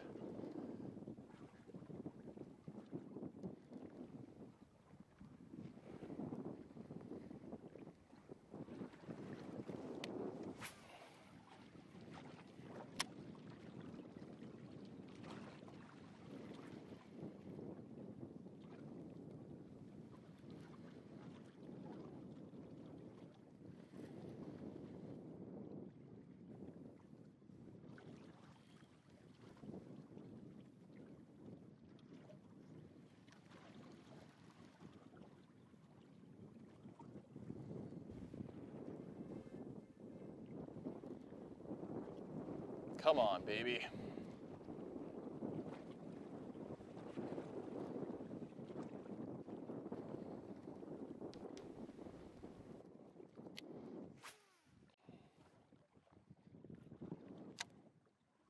is all on the line right now. For every one of these top 10 anglers, including this guy right here, Jeff Gustafson, trying to get every last fish he can and a shot at the up to $125,000 payday that Chris Jones will be awarding to one of these 10 anglers at 4 o'clock this afternoon. Bring him to me.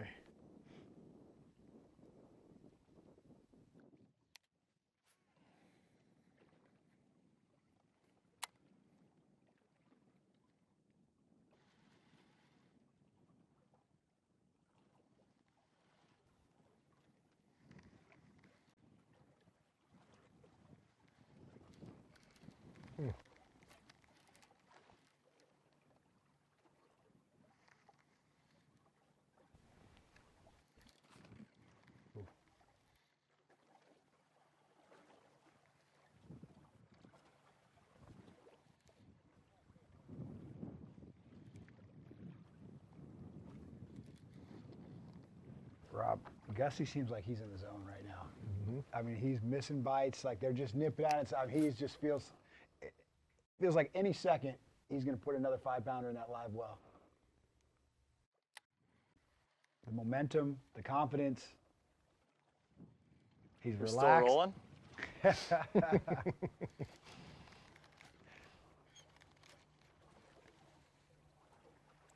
I'm using a 7.5 4-powered G Loomis NRX rod for this, and it's kind of a flipping stick actually. It's a pretty stiff rod for throwing these baits on, but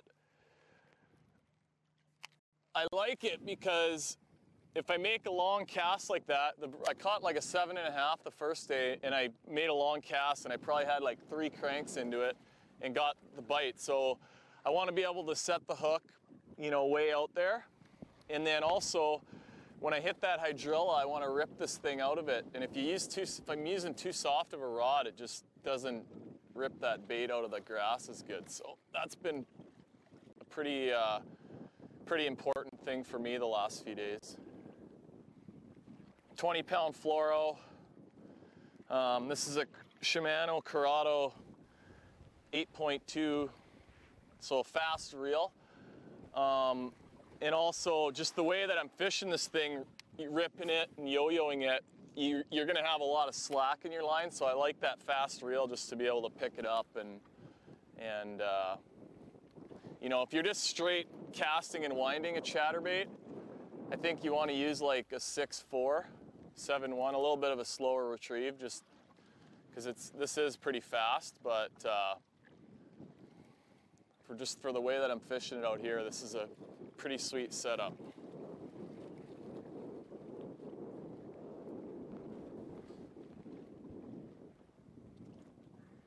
Come on.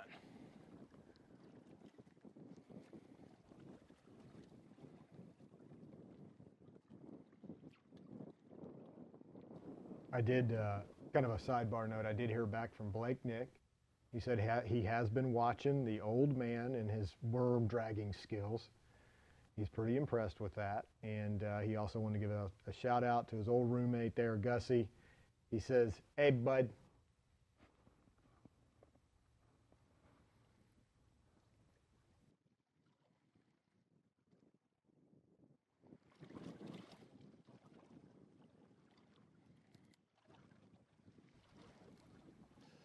Rob's usually never at a loss for words, so does he have any questions, or anybody want to know anything?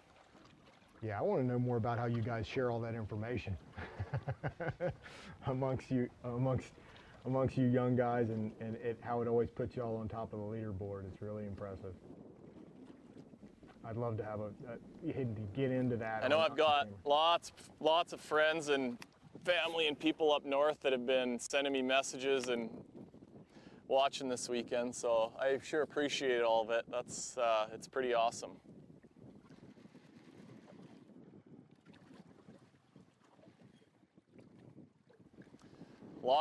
There's a lot of great bass fishing up in Canada, and a lot of good anglers, so it's a lot of us follow all this stuff too, and And for anybody that wants to get out of the hot weather in the south in the summer, our summer weather is incredible, and we've got some of the best smallmouth fishing in the world up on Lake of the Woods and Rainy Lake, and in northwestern Ontario where I live, you can pretty much throw a topwater all day and catch like 100 bass. It's awesome.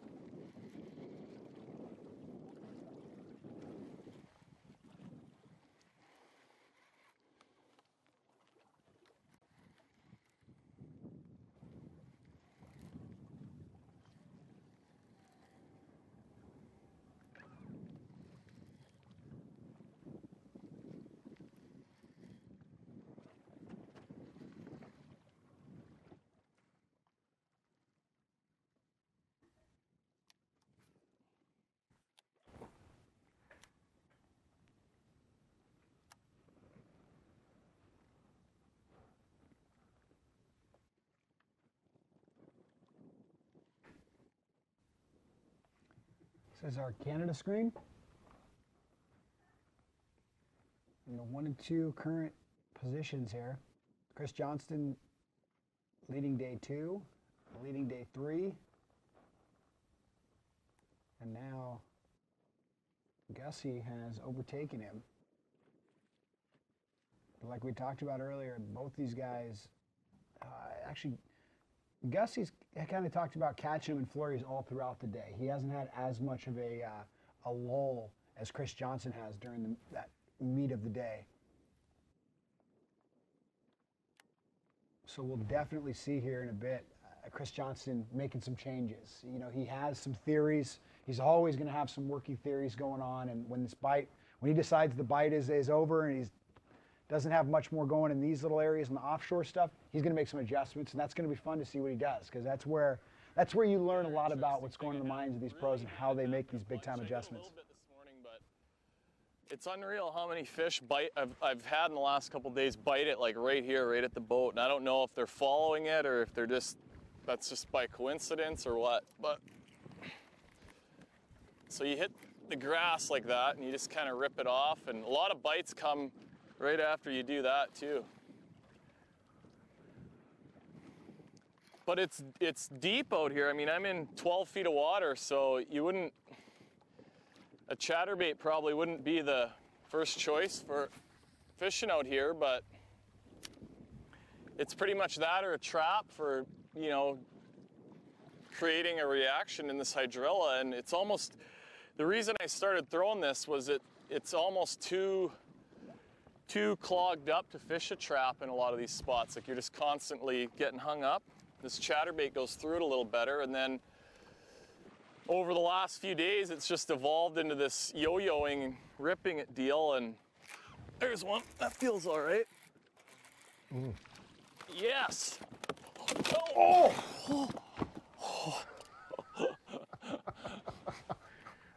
Wow. How do you like that for live? That's a fumble recovery right there. Total fumble recovery. All right. We...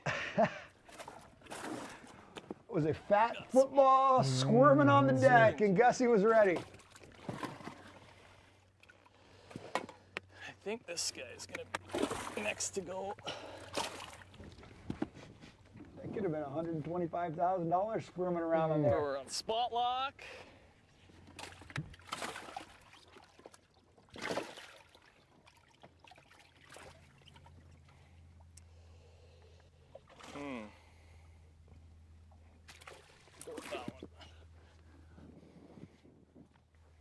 Wow.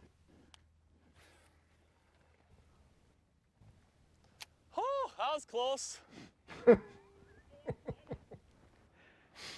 I'm soaked right now. It was worth it.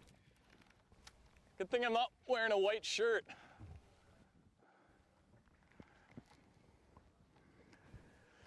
Oh, we're getting there. We're picking our way up. I'd like to see a slow motion replay of that one. Yeah. One more little baby to get rid of. Hopefully with another giant. Here we go. Have a chance at now this watch thing. this. Maybe. A good fish. I mean, this cold. Yes. It comes loose right here. I mean, wow. Bear Oh hug my that sucker. That's a 3-pounder. Goodness. Piece of grass All there, right. and I was just sort of following it back down, and he just drilled it when it was sinking. I mean, he snatched that thing right. Ugh.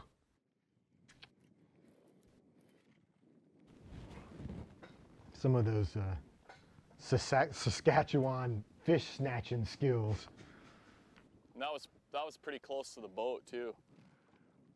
That one almost rivaled Big Mac's. Yeah.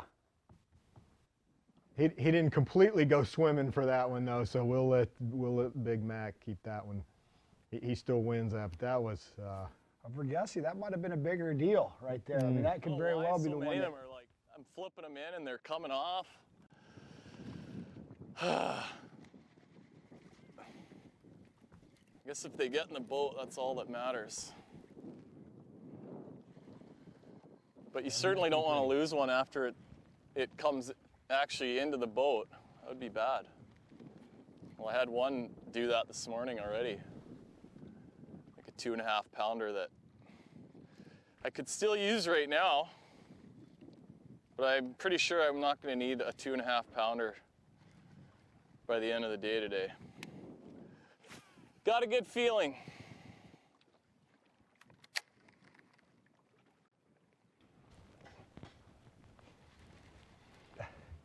Rob, every time we go live to Gussie, he gives us a nice breakdown, says some pleasantries, addresses us personally in the studio here, and then he caps it off with fish catches. The first time we went to him was with that 5-pounder, and then this time he catches a 3.5, comes off, squirms around the boat, and he's able to dive on it and salvage the catch. That'll make the highlight reel this afternoon, I'm sure, at weigh-in.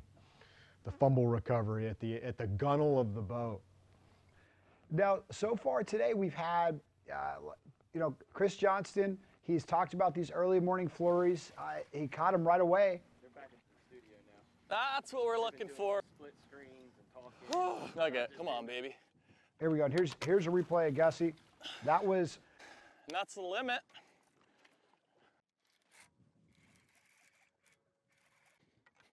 These are some things he's talked about moving around. He has all these spots he rotates.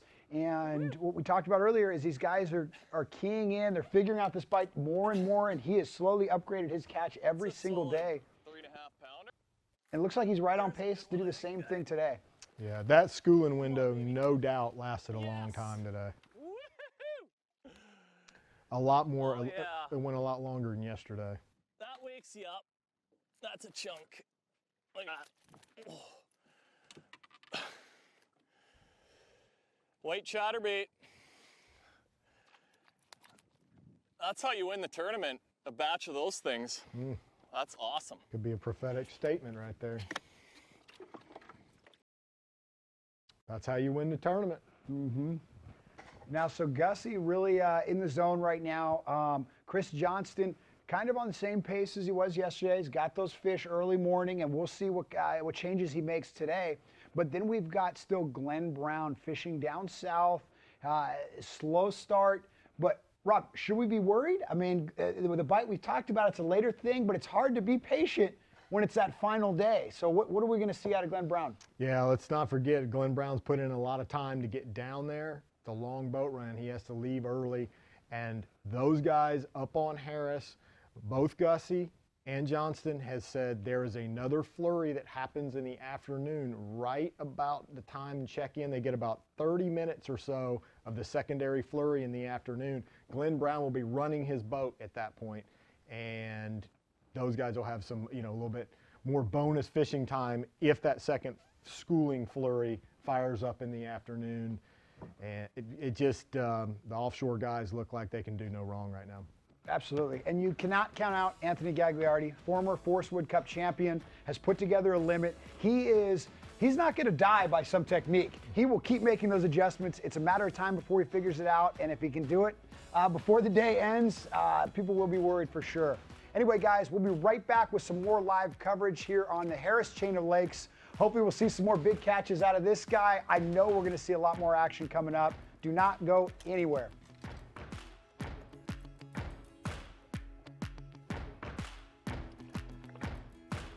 baby.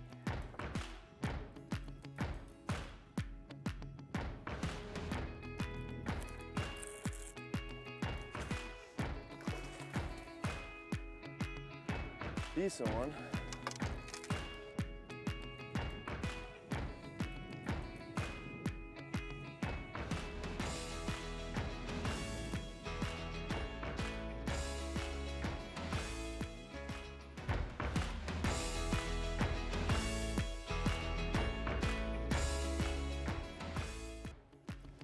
Welcome back, FLW Live on the Harris Chain Lakes, brought to you by Lowrance.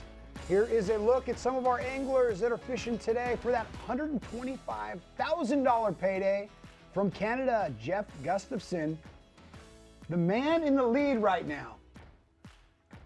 And this guy, Tony Demetris, the old man, he has coined himself, and it's tough to watch, but it's hard to look away because he's slow, methodical. It could be a little bit, boring. But then he breaks it up with a 6-pounder, and so it's like you don't want to leave because you know at any moment this guy could just make big leaps. Yep. When he sets the hook, you better pay attention.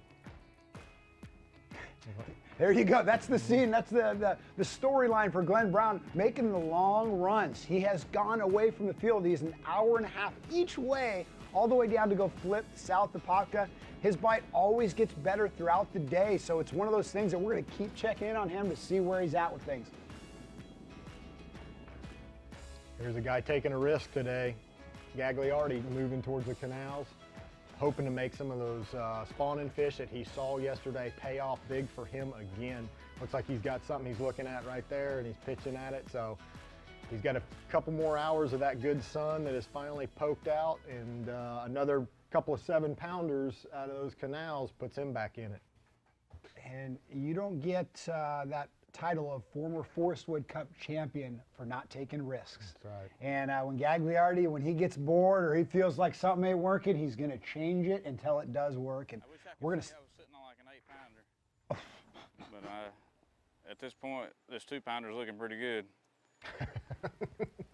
We've been here about 20 minutes, though. And I'm not going to spend too much more time on it because I know in the grand scheme, this one really doesn't mean a whole lot. I need big ones.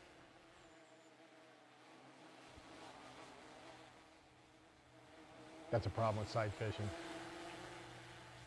You always say there was a big female right out in front of this bed yesterday. I was hoping that this was one of the few that I saw in here yesterday.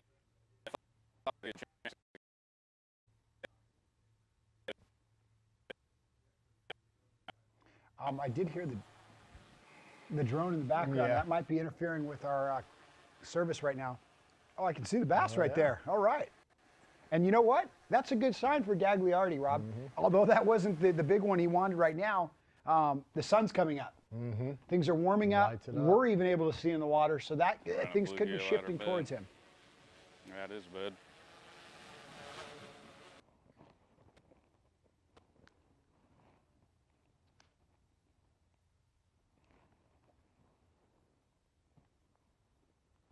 Yep, seems like when you get the drone in the air, you get a little bit of breakup on your signal.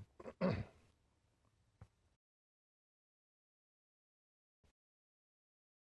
that water, I mean, you can see the blue skies reflecting in the water right now. It is a totally different scene than we were seeing Gagliardi earlier. Yeah, he said this one doesn't really count for much, so I'm fixing to leave it. But it's funny how quickly that turns personal with one of those fish. It's only 2 pounds. I need bigger. I need to move on. I'm just going to leave it. But after a while, it's kind of like, you know what? I don't really appreciate you not cooperating with me. And you just stick around and catch it for spite, burn up another 30 minutes.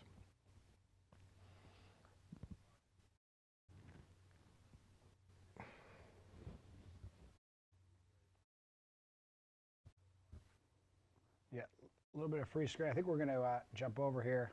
We'll be checking back in with Gagliardi in a minute. But like the way things are going with him, I feel like there's a little different momentum going right now. He has a little different look to him. And when we come back to him, I think we might see a little action. Here's the other guy we didn't see in that whip. Chris Johnston started the day in the #1 spot, doing things very similar to Gussie. So this could, if he picks it up again, if he finds another flurry of fish, he could snatch the lead right back from Gussie in a heartbeat.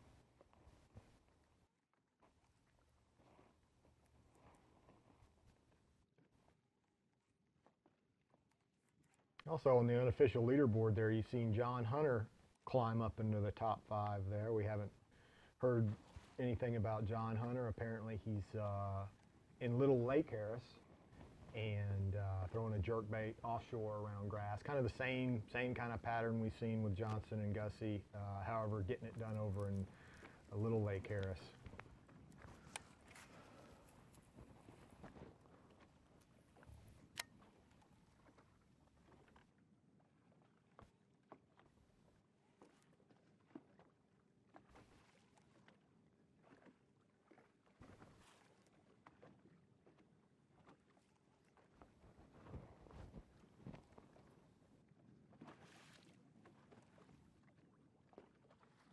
And once Glenn Brown gets fishing again down there, we saw him running when we came back from break.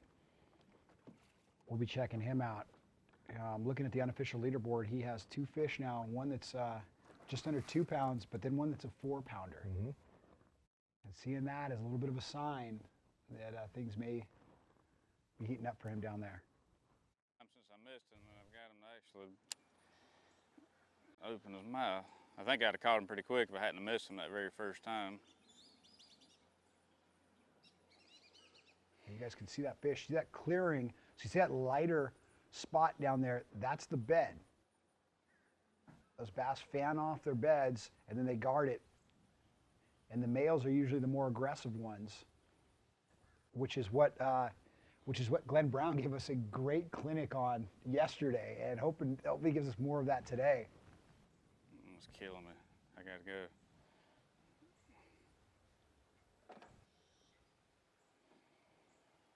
This is great footage right now. It is. It's also a great example of how dead fishing can completely hang you up. Yeah, I mean this one. I mean I know better. I mean it's not a big one. I mean I don't have much weight right now. He would definitely help me, but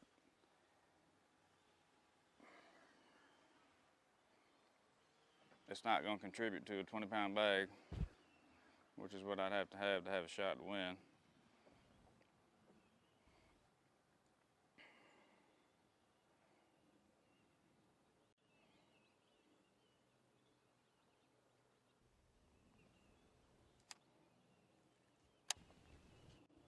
Gag's already knowing what pace he needs to be on to have a shot at the lead here. Yeah, but he just said it himself. This is not going to do him any good. I know better. He's having conflicts in his own mind yes, right now. I know better than to sit here and play with this fish, but this is how they tease you. Look at it. He's just, I mean, that fish is staring that bait down, and it'll cause you to stay, and 15 minutes goes by, and 20 minutes, and look, 30 minutes. Oh, and swims off. And we reset it and do it again. Yeah. Takes a pass. And he set right back up. Oh, man. Now, he did say there was an 8-pounder around with that male. Mm-hmm. There's a small chance that you catch the male and the 8-pounder comes back into the bed and locks on. Yep. So. And then there's times as he messes with this male enough, that female may just come sliding in there as well that you didn't even see was under the dock or even under your boat the whole time. You can't leave it.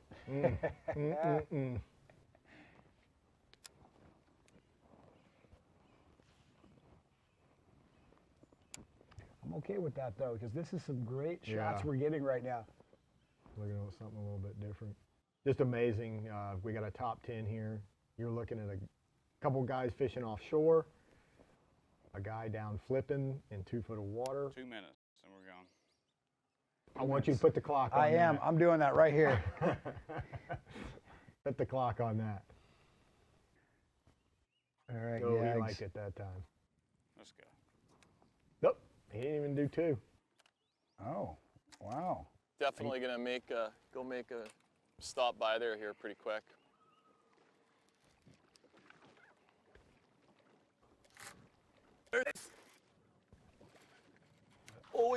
That's a jumbo. This is why I fished this spot.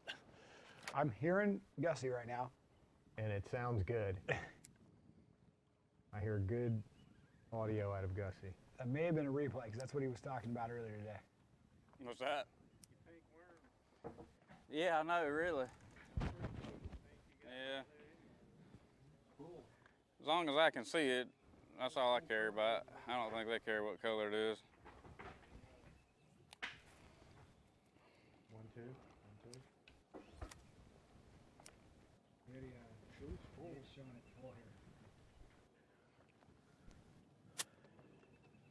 Never mind, guys.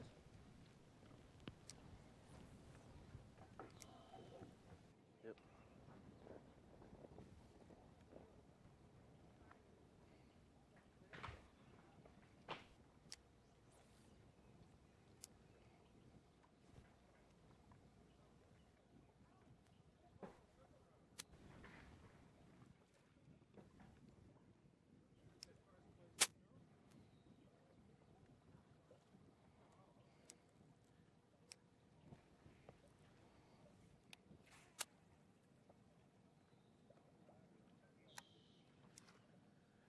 Yeah, well, the sun come out. It's a little breezy, and the fish aren't biting for me. So it's about par, same as yesterday. So I'm trying a different bait.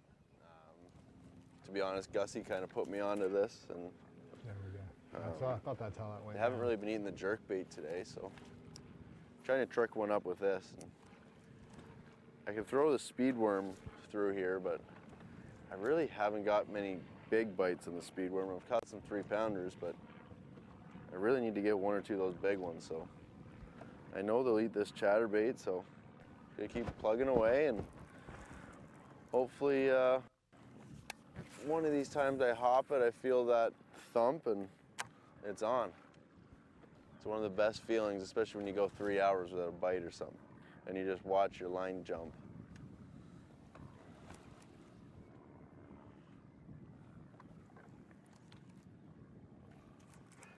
I caught some decent ones here. Colin got a 6.5. I got a 4, and I've caught 1 or 2 3-pounders. So they're around here.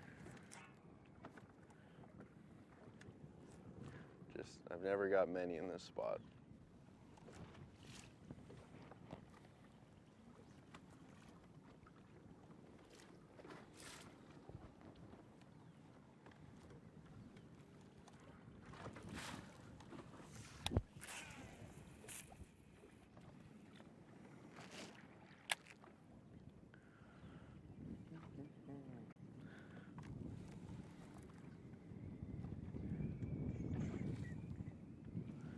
Sorry for all the people watching. I'm not catching more fish. I want to catch them just as bad as they want to see some caught. I think later this afternoon I'll get a couple more where I had that flurry kind of by the boat ramp. Just give it a break for a bit, and I will head back there. I think it should be good for a couple more fish. Just I haven't got any giants out of there.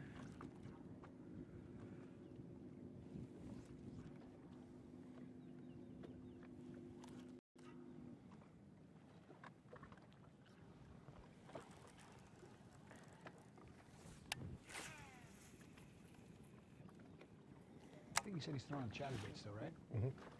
I'm liking that that retrieve he's got. He's got like the little double pump too. It's the kind of like get the blade going, and then give it a little uplift. See, he gives it that tap tap. Nicest combo on the market, but it's so nice because you can feel every bite, and when you pull it up, you feel the chatterbait vibrating, and if you get a weed on it, you just snap it free. And I'm using a little heavier rod than I would normally throw on a chatterbait. This is a 4-power, so it's almost like a heavy action. And the only reason is because this hydrilla in 10 feet is so thick. If you get one way out there, they're going right down the hydrilla and you're in trouble. So I got a little stiffer rod just to try and get them out. Hopefully we have that problem here soon.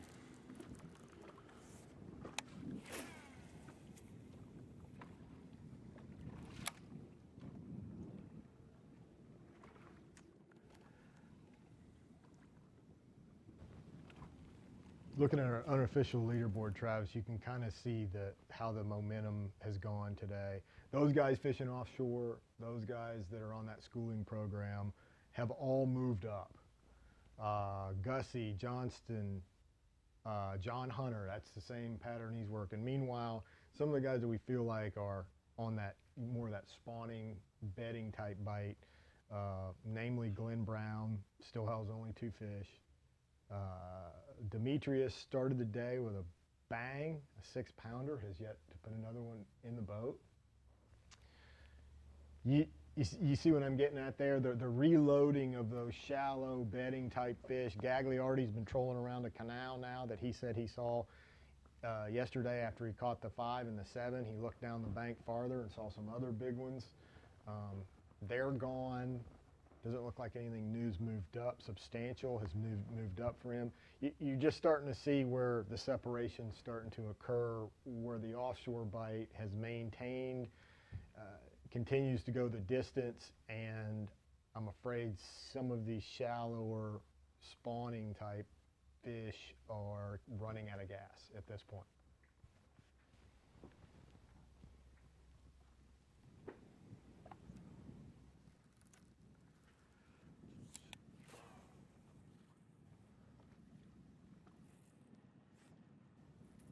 Yeah, Chris Johnson and Gustafson are both definitely supporting that theory. It does seem to be the way things are going. And if they get another flurry, like both of them have said, at the end of the day, they get one more shot at them. I guess the bass go in their second feed for the day, and that could be the real nail in the coffin for either one of these guys in terms of, you know, when Gagliardi and Brown are running back from where they are way down Apopka way.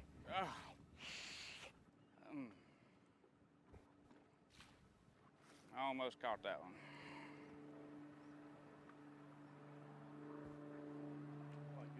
Yeah, I had one come right up to it like a 5-pounder.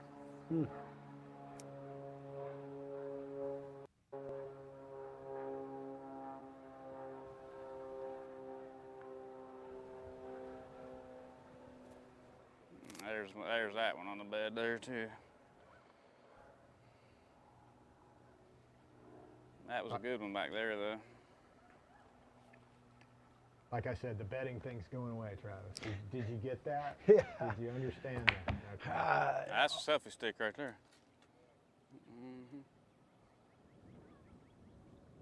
All bets are off when you got Gagliardi scrambling around out there.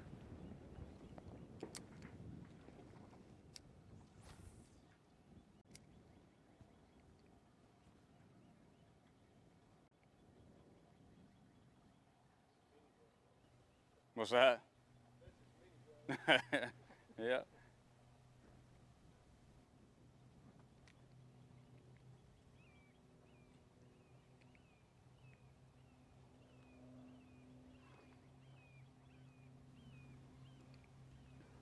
Gauge power pull down. Looking around for that 5-pounder. What Gagliardi is doing right now is what I thought we would see 5 guys doing for the next 2 days. When I saw this on the schedule, I thought that's what we'd be looking at for 2 days on live. That exact deal right there. One of those names being John Cox. Yes, that's right. I bet John Cox knows exactly where that seawall is. That one's hard to see. It's not on a bright bed, and I had a hard time catching. That's the big one I caught off that bed yesterday. It's a bad angle because on that undercut.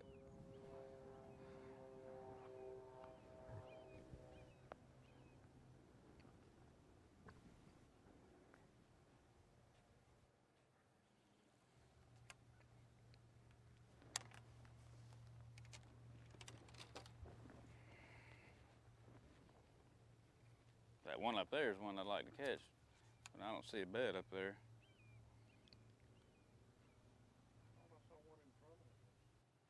Yeah, that's not where she came from, though.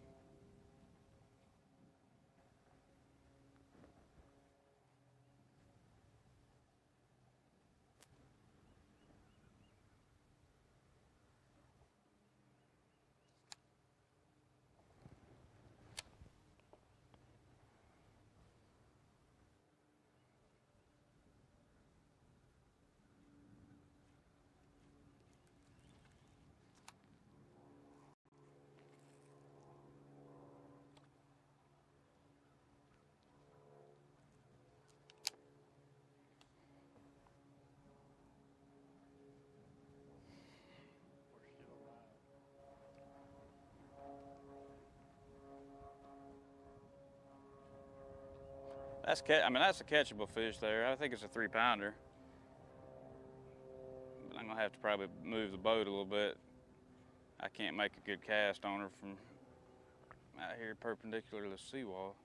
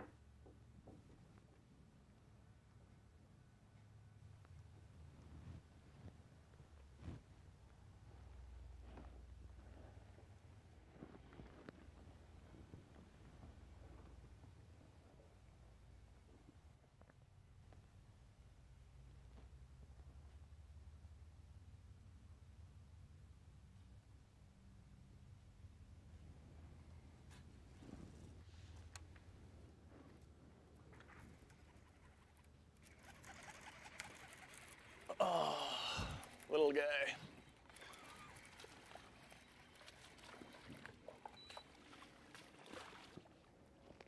That was way out there.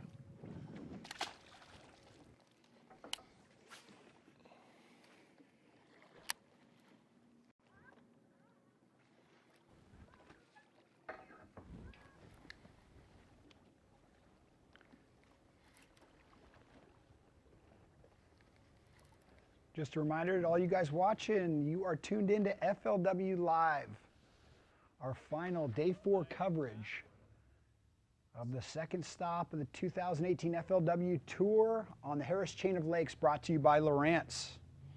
Now, if you are anywhere in the area of Leesburg, Florida, you've got to check out what we got going on over there at Venetian Gardens at Ski Beach. We'll have the expo starting at 12. You can meet a lot of the pros. There's a lot of cool activities and vendors and things to do. And then we will be crowning a champion. You can watch it in person there over in Leesburg, or you can tune back into FLWfishing.com and watch Chris Jones weigh them in at 4 p.m. and we will conclude this event and figure out who put the final pieces of this puzzle together. Travis, brother, bring him to me. Fishing this area and trying to catch Mr. Big.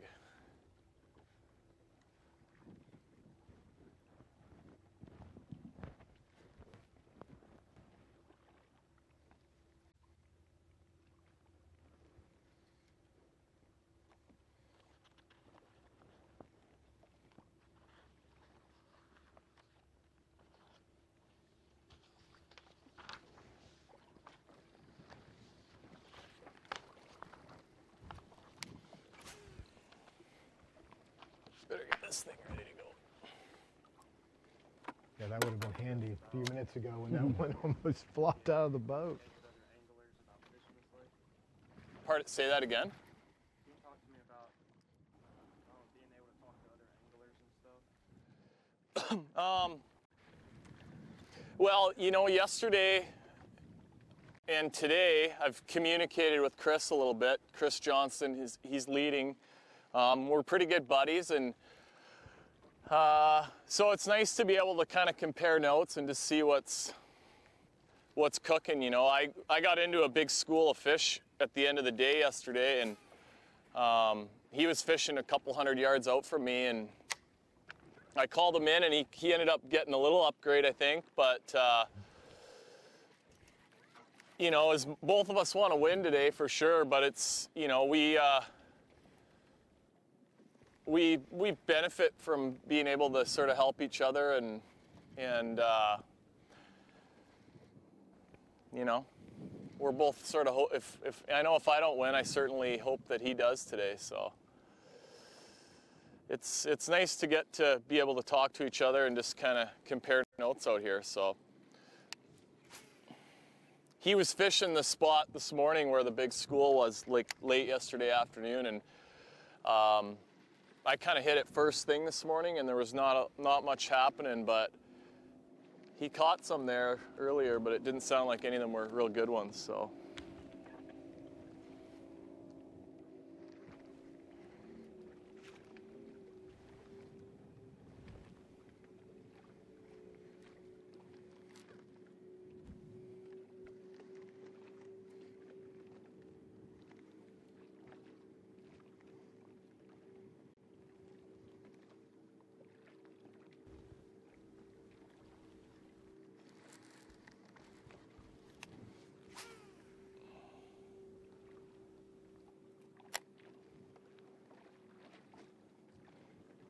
that kind of information between two competitors, obviously totally legal, and just goes a long, long way. It's almost like, sometimes I compare it to the drafting in NASCAR, among NASCAR teams that get together and you know, draft in big packs and push each other to the front, help their teammates. And in today's game, as competitive as this sport is, that type of information exchange between 3 or 4 or 5 guys, that is, it's invaluable. The real-time information from your buddies like that, knowing Johnson now knows Gussie caught a 6, and you know, it's not a kind of thing where Gussie pulls up and says, "Hey bud, I caught a 6," and you're like, well, you know, I'm mad about that now. It's more like, good, that's what I need to hear. It helps me. It's just like turning the lights off. It's like a dark room. And it's, those guys just, they do that in practice. That's the part that is, you know, and I don't know where their group is now. I know at one time, you know, it was Gussie and the McMillans, the Johnston brothers. I think Jeff Sprague is in that a little bit as well. And their goal is to make checks in these things. They all have one common goal: get the $10,000 check, get the points, and get to the Forest Wood Cup. That's what, and then if they end up in this position here, then all the better.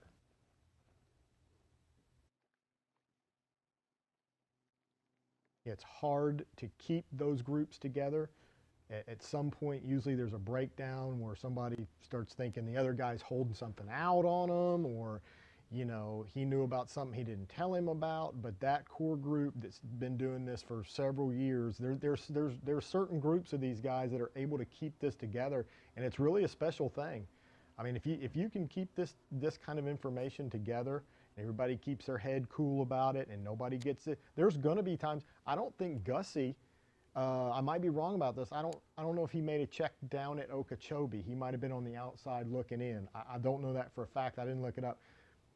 But now he's, you know, I mean, look where he is now. They know that there's going to be times where a guy gets left on the outside of that check line, but you can't get envious or upset about it.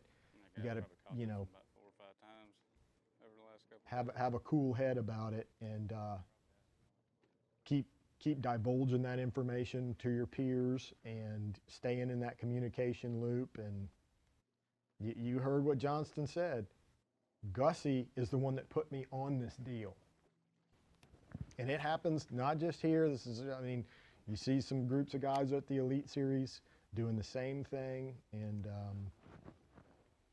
it's very effective. And, you know, that's not to say that the lone wolf type guys out there that do their own thing don't get their day in the sun too. Some people just can't deal with that much information coming at them.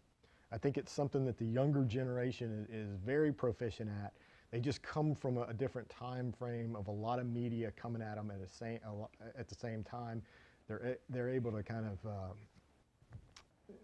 pick that information apart, get what they need from it. It doesn't mess them up. Some of the, more of the old school pros, getting a lot of information running through their head just pulls them in too many different directions and rabbit holes. They're just better off putting the blinders on and going and doing what they do. A Glenn Brown type guy. That be a good contrast to that. Glenn Brown, interesting you bring Glenn Brown into this. We just got a report. He just caught his 4th fish of the day. And this right here, this just happened moments ago.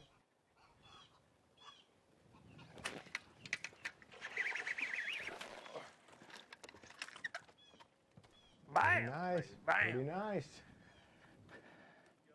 Rob, there's nothing wrong with that. And, it seems like it's been taking a little bit longer today to get this thing going, but we had that cloud cover. We now look, it's sunny out there, and things seem to be heating up for him. So we're going to stay live with him for a minute and see if this is the magic hour for Glenn Brown.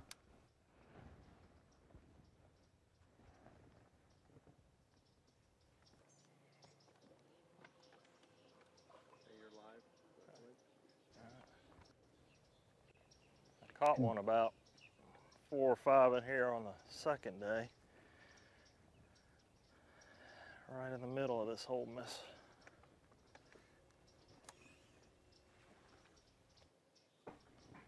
Fish are being a little bit crankier with me today. Had a few bites that I've missed. Seems like in the last hour or so, started catching some, and when they bite, they own it. I've had them all hooked really good, and so I don't know if they just were kind of off this morning, out getting Sunday brunch, or what the deal was, but things are starting to tune up just a little bit. Sunday brunch. I sure could use a few more bites in a hurry, that's for certain. A couple big ones. One thing's for sure, at this point on the leaderboard, Chris Johnson has left the door open. At 11 pounds, estimated 11 pounds for the day. Well, we talked about that yesterday too. Yeah. 17 pounds. He said, you know what? I left room. I left room, and he definitely doesn't want to do that today. He had been concerned. One of his main concerns is having an off day. We've seen other people have that off day. His hasn't come yet. But like I said, he still believes in that rally in the latter part of the day, has bailed him out a couple of times and helped him right there in the closing few minutes. But door's certainly open. I mean, Glenn Brown's now moved into 3rd, and he still has 1 more fish to fill his limit. He still has an opening in the live well.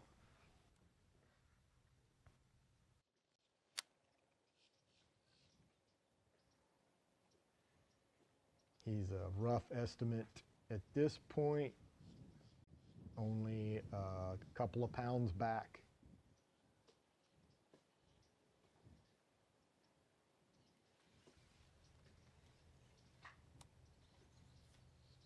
Maybe 3 or 4, maybe 3 pounds back.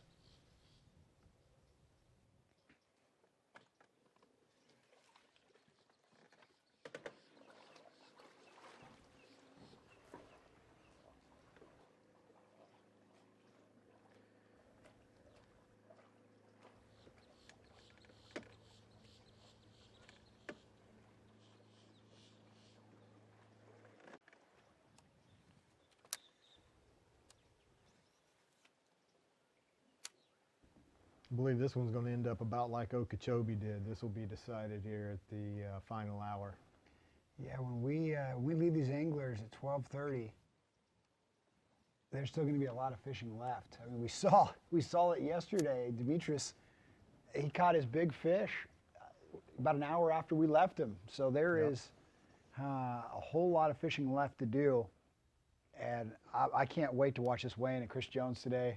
Hyping up this event. I mean, he's not going to have to do much hyping because there's going to be big fish being dropped in that bucket. Glenn will have about from now,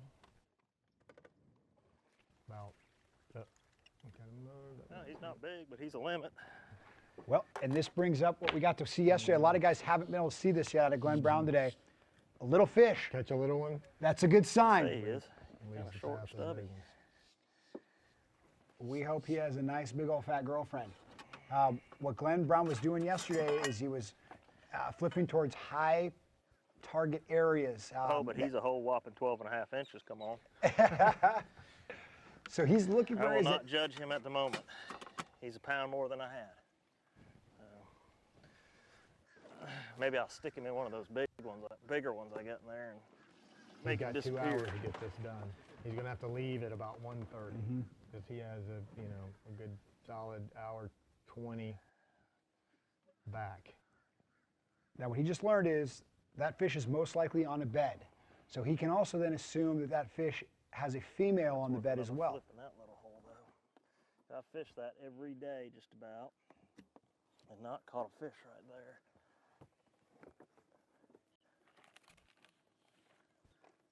So he's going to go straight back to that spot right now, and hopefully that female's there. Those males, little bucks, are a lot more aggressive most of the time, so you catch them first, but that's a perfect telltale sign that there's some activity going on. He's circling back around here. And this has happened for him many, many times during this event, that he's caught the small one, flips back in, catches the big one.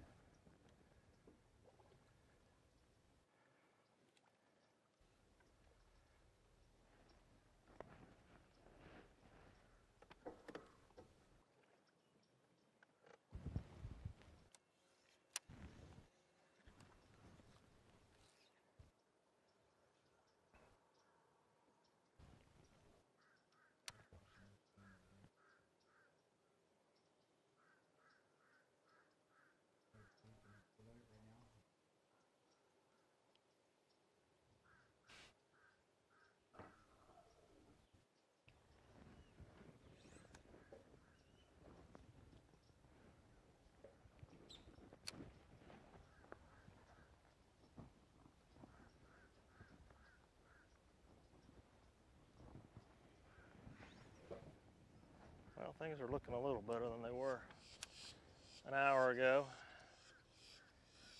Still got about 2 hours and 45 minutes of fishing. Well, he got more than I thought he did. 2.5 hours.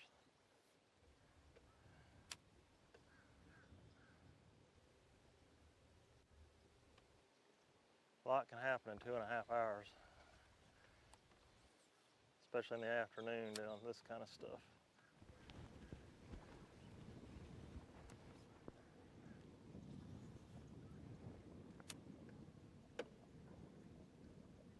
I thought his trip down there was a little longer than that.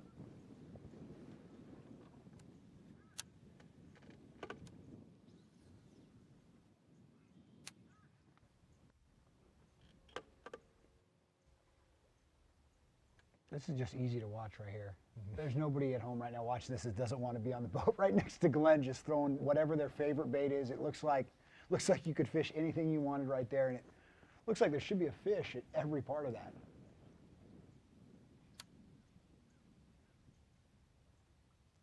Which can sometimes be distractions. Glenn really did a good job breaking down yesterday what he is tuned into. If you look at that, we've got dock pilings, we've got the floating boat there, we've got the reeds, the grass, there's so much there. To most anglers, every part of that looks good. You're not gonna be able to move through there quickly, but he is so honed into what he's looking for, those subtle little combinations of things that are the highest percentage areas, and that's all he looks for. That's how he just fished that area very quickly, a couple little flips, and on to the next spot.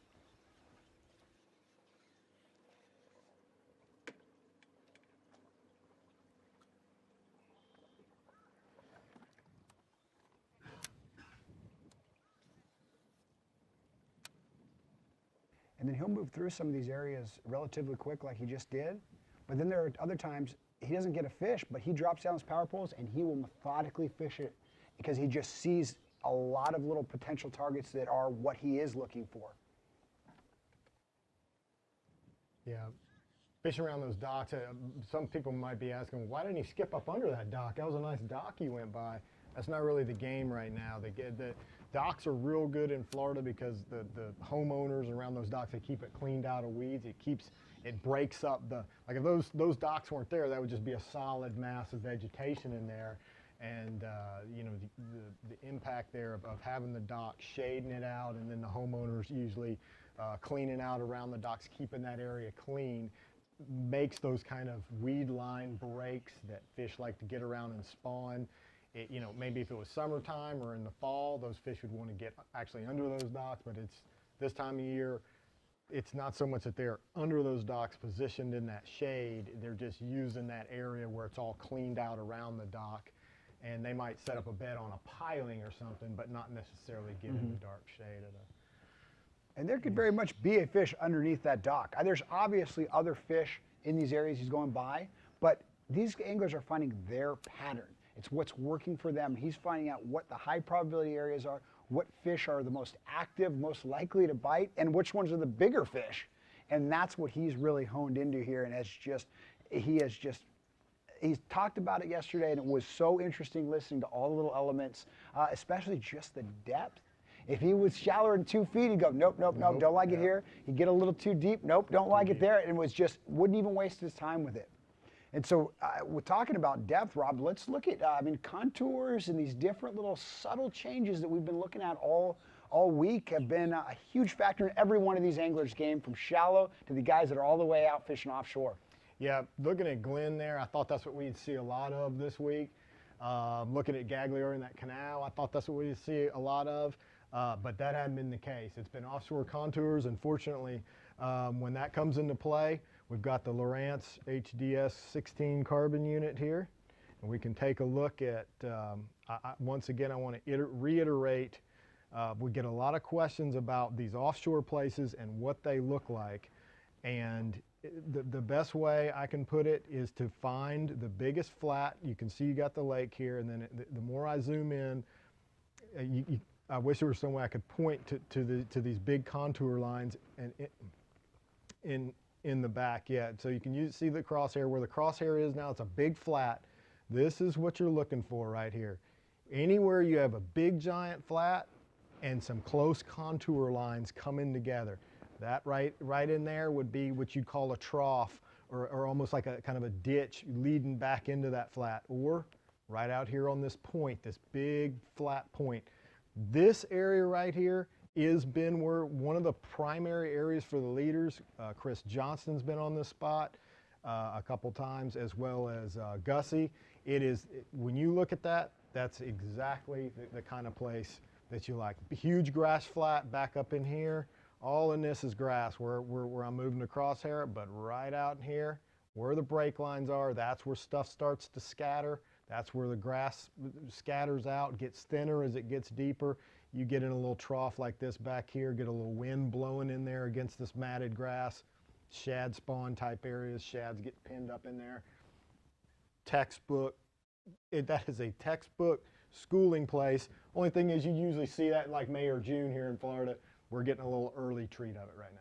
Absolutely, and for you guys watching at home that don't understand those contour lines, if you've never seen those lines or don't really know what those mean, you need to figure it out. Go online, look it up. Those are so important. Those anglers, months in advance, looking over their mapping and making guesses and really learning the lakes through those different contour lines and stuff. And a lot of people just think those depth changes are for deeper lakes. It's those real steep changes and things are the most important. Not true. In these shallow water lakes, those small little changes and things make all the difference, which you've seen during this tournament. That's what they're talking about. It literally is all about those different contour depths that you're talking about. So guys, we are approaching our final break, but right now let's take a look at our leaderboard. Let's see where the top 10 stand right now. Jeff Gussie Gustafson still on top, about 19 pounds. This guy, I love it. He's having a big day. And all smiles. He's enjoying and living up every minute of it. Glenn Brown getting back, working his way back up with that nice little 4-pounder he caught there. Remember, Glenn still has one more blank space in the live well. 1 3-pounder now, 1 3 or 4-pounder, and suddenly he's threatening the lead. He still has a blank. We did catch the limit, but that one was really small. He Okay, did catch yeah, that that's right. Little, Yeah, the little buck. tiny one. So he yeah. said, I think he said I'm 12 not even and a half counting inches. That. Yes, I'm not yes. counting that. So He doesn't need to bring that in. yeah, so that 13.8 is a soft 13.8 is what we're talking about. There's a lot of room to grow on that one. John Hunter, you know, has a good limit. The one thing is he started way down in the day, so he's going to need a couple big fish to really have a chance at holding up that check. Shout out to Buddy Chris Gross Jones. there. Buddy Gross is moving up. He's fishing offshore too. He's got some offshore grass going on. He's moved up to his best position of the week there. Yep. Tony Demetris, we're always expecting to see another big fish out of him. But anyway, guys, lots more fishing action because our last segment always ends with a little bit of fun. I think we're going to see some more fish catches here. But don't go anywhere. We're going to take one last break, and then we will continue with more FLW Live. Welcome back. It's our last hour of live coverage. Not the last hour for these anglers, but let's look at a map right now, Rob. Here is where our anglers are spread out throughout this tournament. Yeah, this is kind of the starting positions of everybody. This is their first stops of the morning here. So there it is. You can see Lake Harris is the primary player of the Derby here, and by then Gagliardi had moved to, down the canal there. Glenn Brown started in Apopka.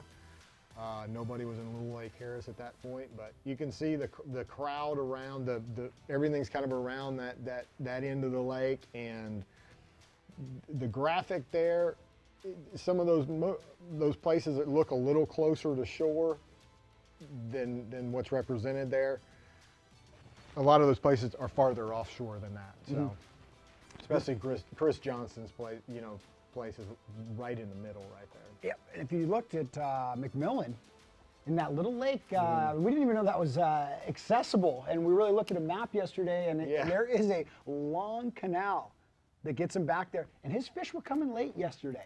We announced a lot of fish being caught. That was almost in our last segment. And Gussie, I think he only catches his fish when we go live with him. Yeah. They decided to talk in the studio for just a second. Okay.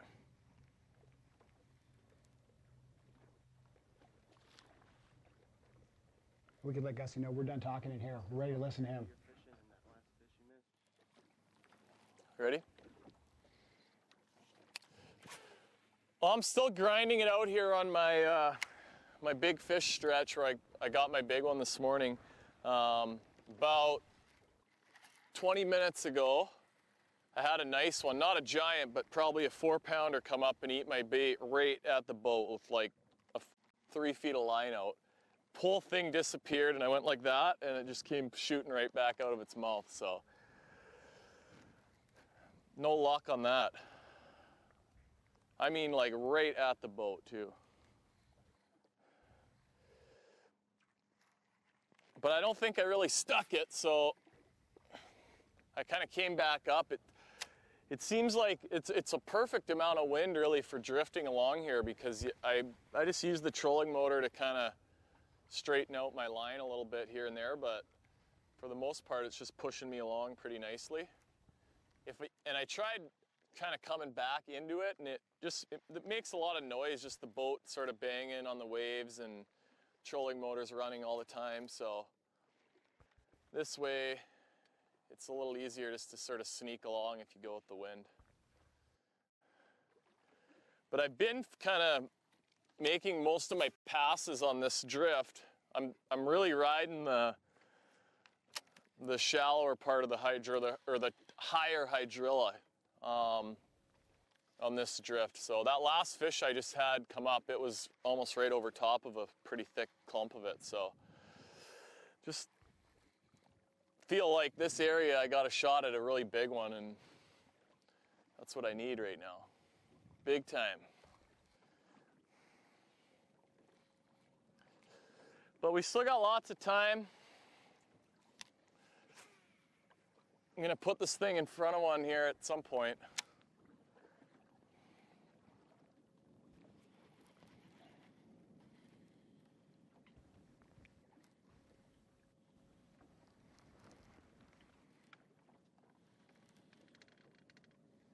A lot of talk today about drifting with the wind, Travis. Demetrius talked about that on his in his area he's got, letting the wind just so you don't got to touch the trolling motor, don't have to be noisy. Just a perfect wind to, you know, kind of push you along at a nice even fishing speed. Allows you to be a little bit more stealthy. Have been over the last few days bite it right at the boat. Like it's weird. This deep of water, and I just don't know if they're all like that high in the water column and or if they've been following it for a while and it's just that up thing that triggers them to bite. I know that happens a lot with smallmouths at home when you're using jerk baits and stuff. As soon as you get near the boat and you pull that bait up, they smoke it. But I'd rather they bite way out there, so you got just a lot more give in your setup, and that's where the stiff rod that I'm using might hurt me a little bit. Although I haven't really been losing any fish, other than that one just never got the hook, unfortunately. But I'd rather sort of hook them, get a good bite way out there, and fight them in rather than hook them right here and go nuts right at the boat.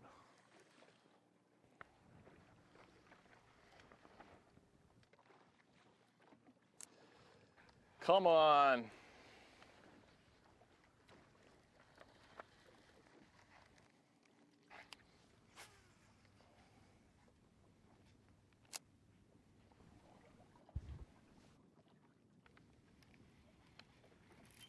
Travis, the guy that that was grass. It felt like a fish for a second.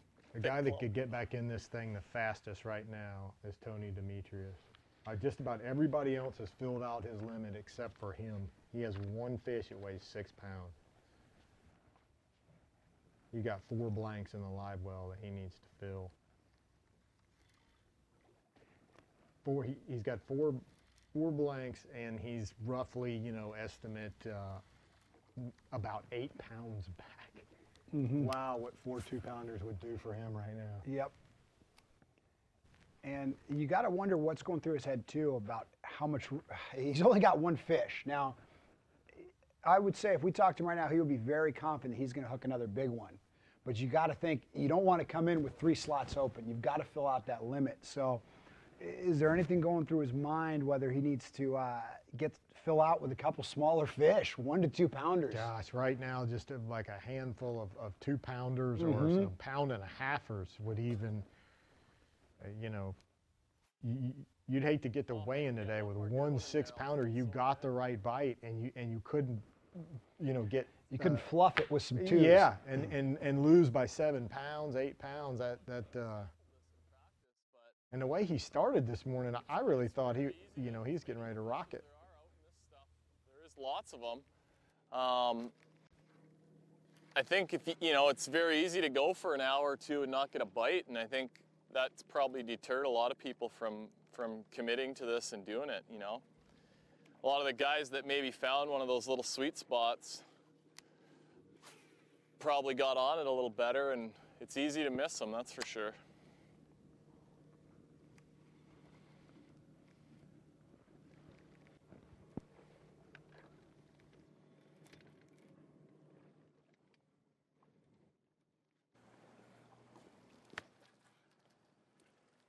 And he is doing something different. There we go. So we're just talking about Tony Demetrius. You know how he only has that one big fish in the live well, nothing else to go with it. And we just saw him, he looked like he just flipped. Yeah, he moved up. And he is shallow. And look, the trees. Remember he talked about the tree line? He is right in the tree line. He's moved up. He's figured out what he figures is pre-spawn fish have now gone to the bank. And now he's going to the bank to see if they're there. And he may finish out the day out a little ways. But if he can go in and he sees a couple 2 3-pounders, it's worth, where Gagliardi didn't want to spend his time, knew he couldn't afford to, it may be worth his while to pull a couple of those little 2s and 3s off beds and then go back out and look for that 6 to 8-pounder.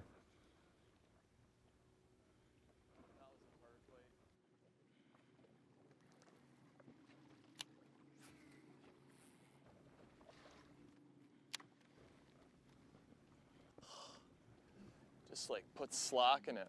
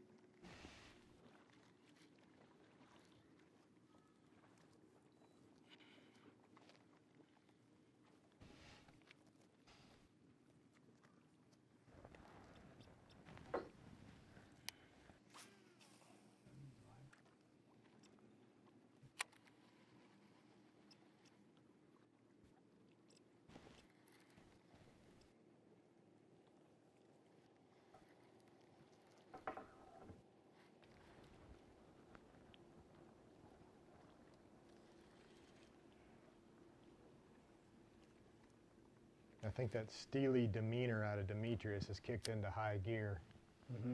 He was pretty talkative there after the 6-pounder this morning, and now he's bearing down pretty hard. This is a good side-by-side view here. You got number 1 spot, Jeff Gustafson, number 7 spot, unofficially, Tony Demetrius. Spook. Yeah, I'm trying to do some bed fishing, but they're not staged. They're not sitting on them. They're too spook. So, wasting time. Wasting my time. And when you look down the numbers below them, Tony started the day in 2nd place. So there were just 3, looked like possibly bucks. I was just trying to get some more fish in the well. Exactly. At this time.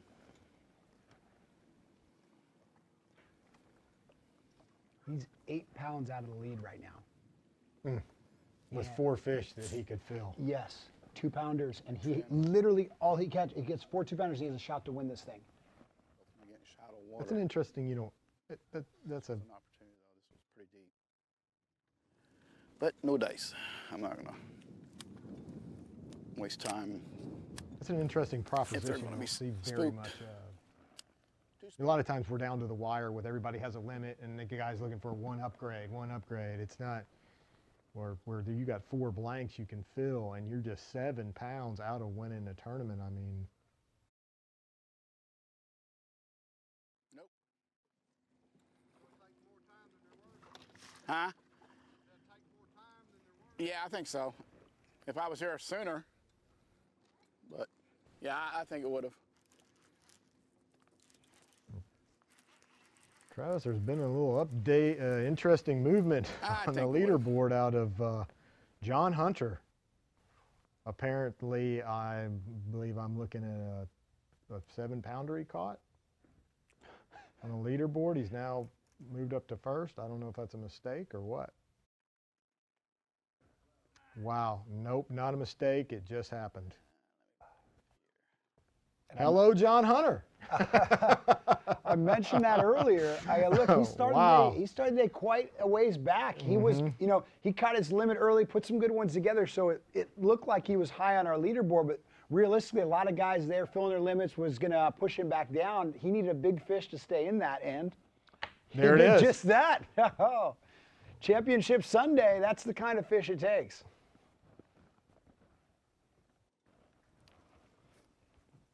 What place did he start in? 10th this morning? Wow. Yes. And that's why it's so important to make the cut. Survive. You can't win if you are not fishing Friday. He snuck into that final 10th spot right there. Wow. And got to fish another day and is making the best of it.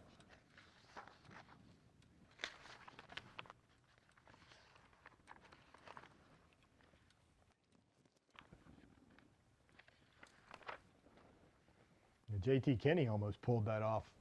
Last year he came in, he was in 9th or 10th way down there and came in with a huge bag the last day. Jumped way up there, scared everybody in victory lane.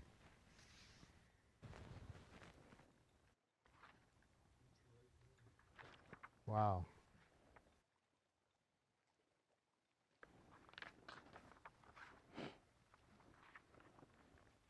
And John Hunter, only 13 pounds day 1.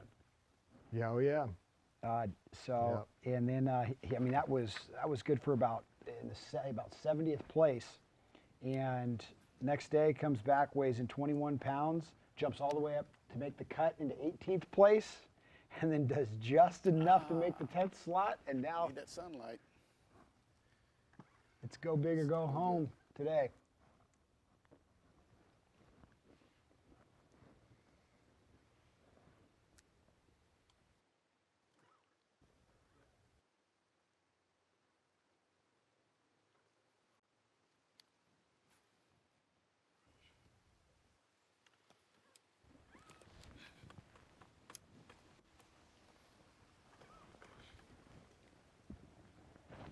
Those top 4 guys are really tight. All of them are really wadded up right there.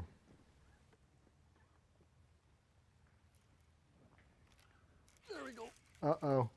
Oh. Mm. He hit it kind of coming towards me. I was fired up. Still catching some, though. Guess he definitely been giving us the entertainment on live today. Yep. You might get a little flurry of them fired up here. Sometimes you get one caught and it gets them all chewing down there. Okay.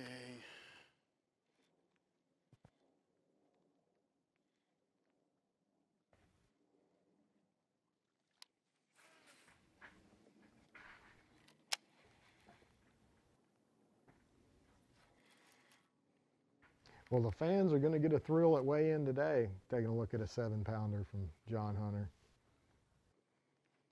I know Chris Jones is down at the weigh-in right now licking his chops. Yeah, Man, he loves seeing stuff like this. There is a lot of question marks. Every one of these 10 guys has a potential at this thing, and that's going to make for a great weigh-in. I can't wait to be watching this here come 4 o'clock. I'm pretty sure that John Hunter will be asked to show his 2 best man.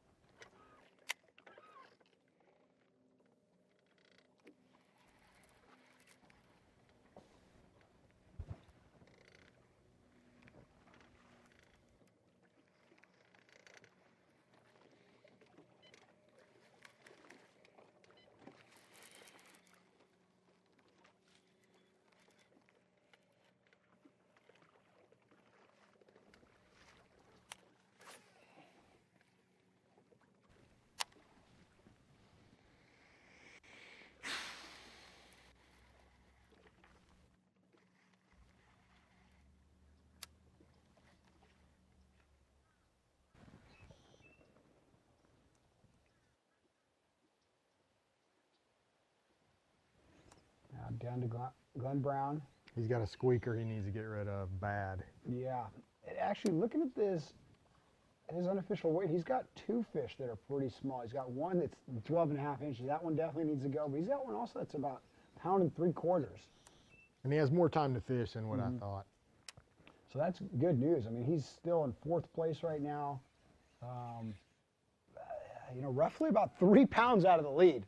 So what another angler that is so much upside to just catching a couple decent fish. Right now, we're at noon. We're midway through the day here. Oh. Uh-oh. Oh.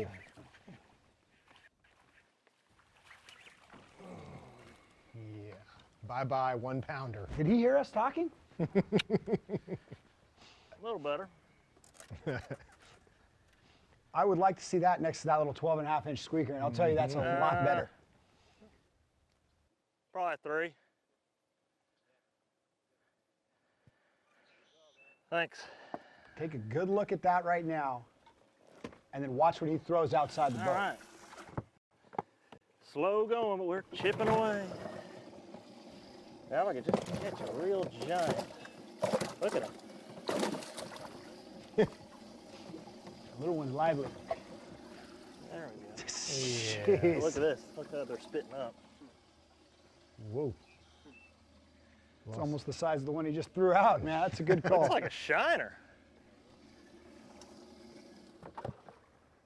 That one about took it away from our. I don't know who spit it up. I was picking up there, and I was getting ready to pull it out, and I see it kind of everything raised up. He come and got it. Trying to take it away from him, I guess. I thought it was a giant too for a second.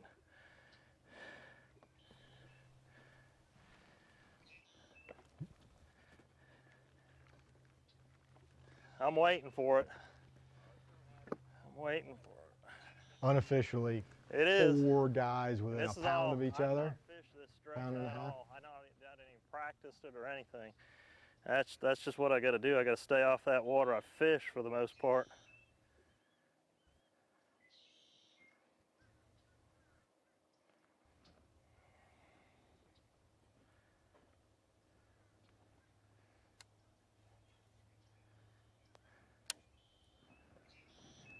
I mean, as we get closer to 80-pound limits, the 4-day limits, you would expect to see somebody a front runner.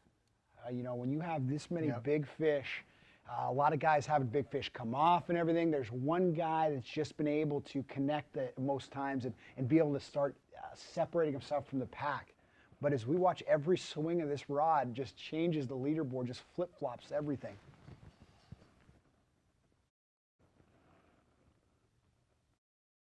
That place right there he's at, there's a little bit of a transition there. You can see the vegetation, that emergent vegetation.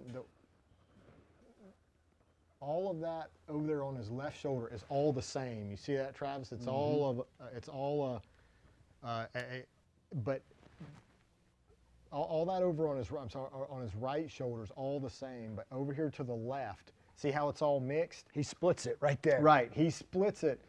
That, for folks that have never fished in Florida, that is the equivalent of a transition that's like when you're fishing, you know, lakes where it turns from a gravel or a, you know, more of a pea rock or a gravel to boulders, you know, rock transition on the bank from clay to rock. That right there is, in Florida, it's the same thing. Something changes there in the bottom. Something happens between where he is over the right shoulder there. All that's just the same. It's just flat reeds down through there. And back here on his left, you see the last of the arrowheads, and it's got a little bit more green in there. That's a perfect transition place right there. And you can tell he likes it by how many casts he's putting in here.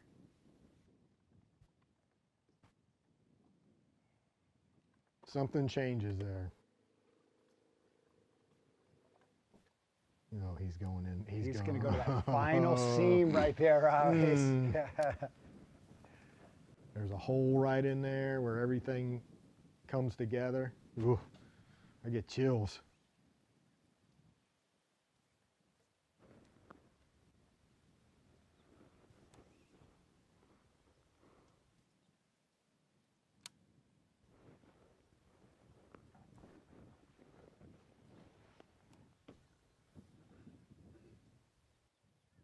This is a down-to-the-wire photo finish. You are not going to want to miss this live weigh-in. I can't reiterate enough. Come 4 o'clock, wherever you guys are at, you've got to tune back in to FLWfishing.com and see how this thing ends. It's just like everyone is just exchanging blows with each other right now. It's an all-out brawl, and we're going to leave them swinging. Look how he goes down there just skipping all that sameness. You see that? He is total, I love this. He's totally fishing off a visual. He has not fished any of this before. He's totally going off of what he's seeing right now. Look at him, he's skipping all that. That's just too much of the same, not enough break, not enough mix. It looks like he's fishing the last little tail end of it.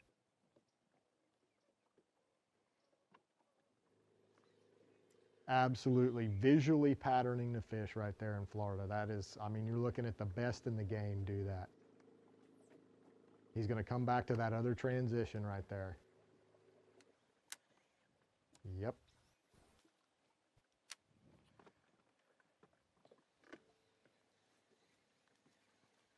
Right there. See the change? This looks good. Yeah, he just said, that looks good.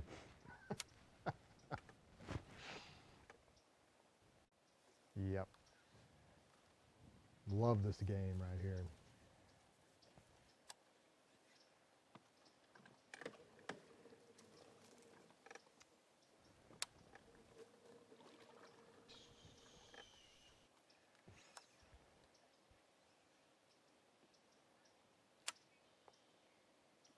All fresh water for Glenn. Scoping it out for the first time, fishing by the seat of his pants. Looking for the changes, the transitions, anything different. For everyone watching at home right now, look at the scrolling ticker along the bottom and look at those weights. You got John Hunter unofficially 75.2, Gustafson 74.13, Brown 74.7, and then Chris Johnson 74.4. You're going to have 75 pounds of weight, and people will be separated by ounces. Yep. And those are all just from eyeballing fish. There's nothing official about those weights. Those are just guys looking at it real quick, making a fast guess, and putting them up on the board. So, I mean, you could have pounds of a differential on that. So you could put basically those top 4 in any order you'd like right now, and it would be a good guess. Yeah. Ooh, a little different change of weather with Chris right now. The breeze is picked up out there. Look at that little spot on the left side that Brown is honing into. I saw a little clump of arrow. See that clump of arrowheads in the group right there? Oh, woo. That makes you want to fish right there. That's the mix. See that hole in there? Oh. The winning fish ought to come out of that right there. Perfect.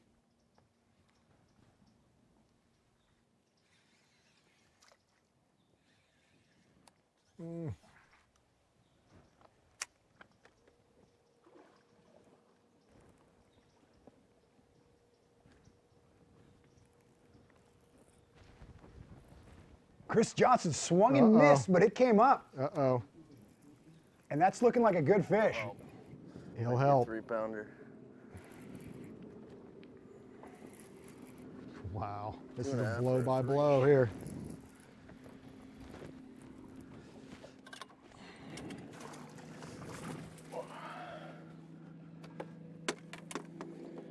Huge for him right there.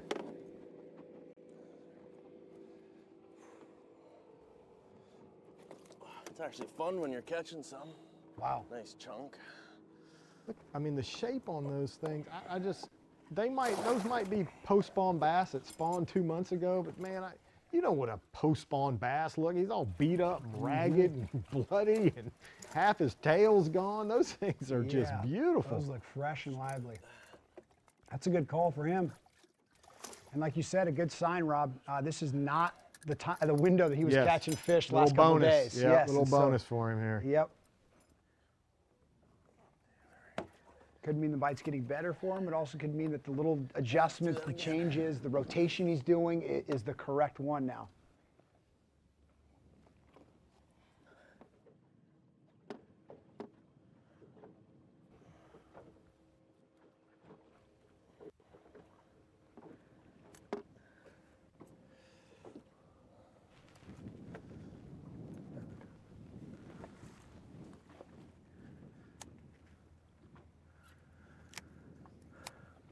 That one was way out there. It's such a nice feeling when they hit this bait because there's no second guessing it. You're yo-yoing it and all of a sudden you just feel doing, and then your line goes slack. So you just got to reel down and you got to get a good hook in them because this hydrilla is thick. So I'm using a heavier hook on my chatterbait. That way I could upscale my line to 20-pound test and a heavier rod to get them out of this thick stuff.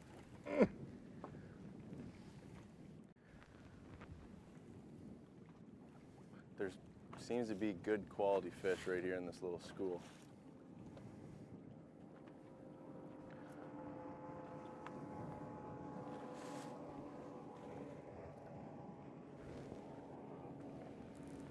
I'm talking about the hook size. For a new trailer. Those minor little details they're focusing in as we come into day 4, those little tiny changes they make. Mark Rose, the same thing. He was talking about it. Okeechobee, he changed the size of his hooks too.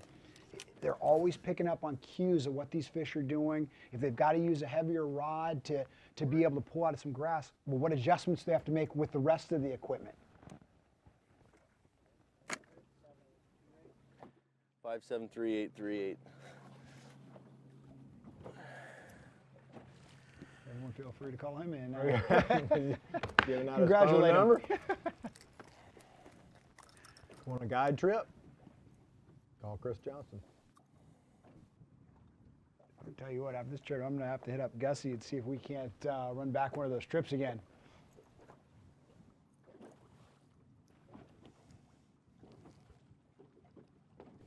It goes to that heavier hook in Florida because when you're dealing with fish, it can be 10 to 13 pounds. It's different than, you know, fishing somewhere that big fish are just not all that common. You better have the right firepower when a 10-pounder gets on. You don't want your hook giving way or bending or anything like that. It's easy to come to Florida with You say tackle we're live, or you just got it going? that you're used to fishing with, and then have one of these big fish. We just had a bit of a flurry. I think I upgraded 3 here in the last, I don't know, 10 minutes.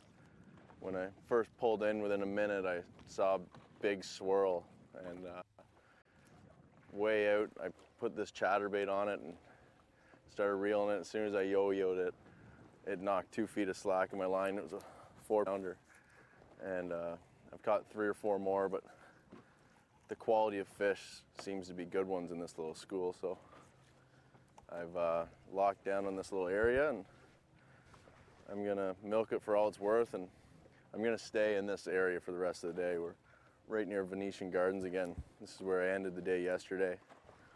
We're about 200 yards from where I caught them yesterday at 3, so they're just moving around following the bait, but if we can get a 5-pounder here, we'll be doing something. I've missed 2 or 3, so I don't know how big they were, but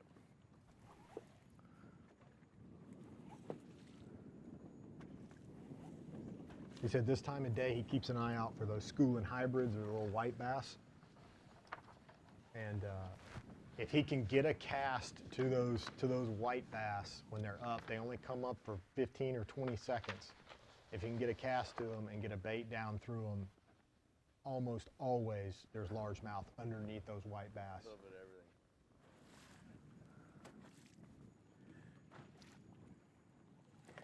Come on, big girl. I know you're out here.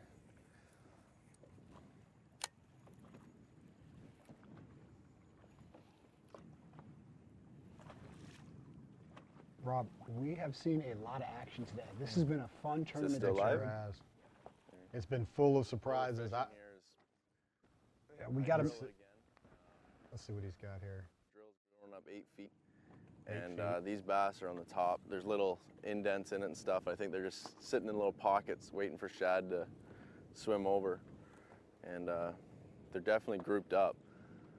It's awfully nice when they show themselves and make a boil, because even though you only see one fish boil, there's usually a group of them there. So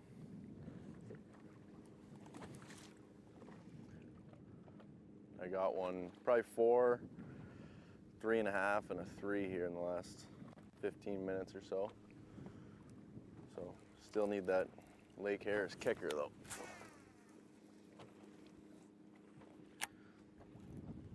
This tournament's been full of surprises, Travis. It's a good thing I'm not a betting man. If you'd have told me when you get to Lake Harris in February, it's going to be like a summer schooling pattern, I would have said, right.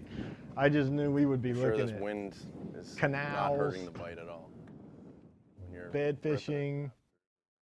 I just knew that was going to happen. We've seen a lot of Lake Harris kickers over the last few days.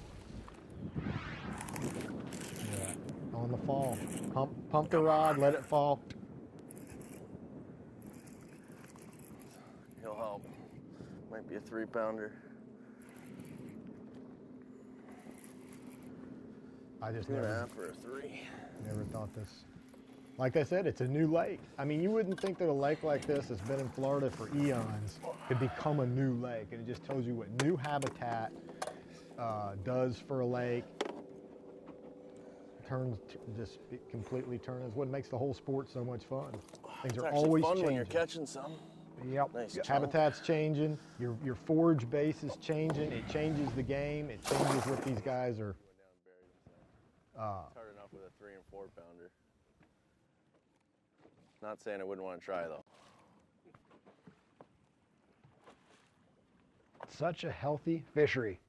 Got to throw a huge shout out and thank you to our host, Lake County, Florida. Make sure to go check them out at lakebigbass.com. They'll be getting some visitors here pretty soon. 700 yards long and rest of the day, and just hope to get in a couple more pods of these fish. Seeing out, it's the only place another fish will whack it again. He's getting those double ups. Yeah. That's so typical of schooling fish. They're competing with each other. One takes a swipe at it, the other takes a swipe at it. Bite in the afternoon. It's funny. You'll see school like 4 or 5 fish follow your lure, and they're just behind it. And it's not till one of them takes a shot at it that suddenly the other ones are like, you know, I want that. No, I want that. What's that? But just getting those kind of bites is got to be, you know, getting him. The doubt is starting to be removed and cleansed out of the mind at this point.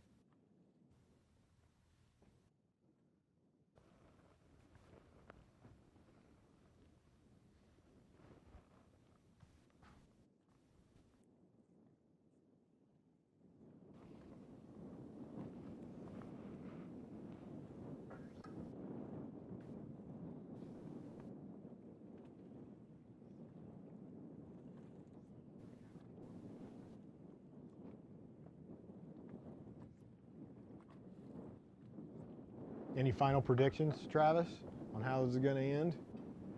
I mean, I love what Glenn Brown is doing, and trust me, I would really love Glenn Brown after everything he's been through to win this tournament. But this is the moment, this last hour and a couple of hours is what I'm concerned about for Glenn. This bite, if it picks back up for Gussie and Johnston, it's just...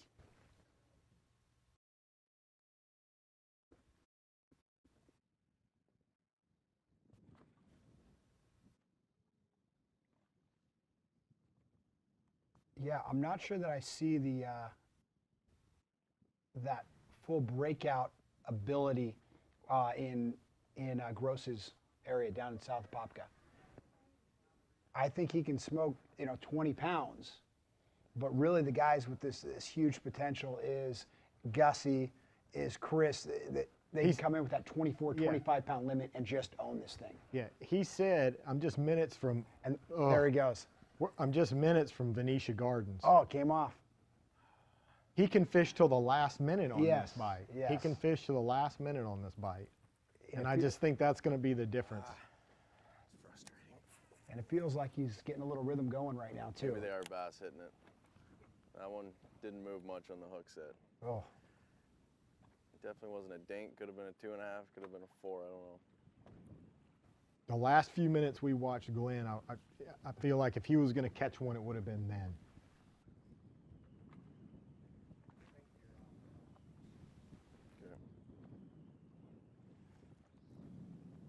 They cut me, or are they shutting it down?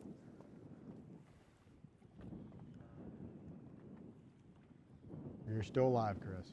Probably end at 12:30, don't they? It's 12:27.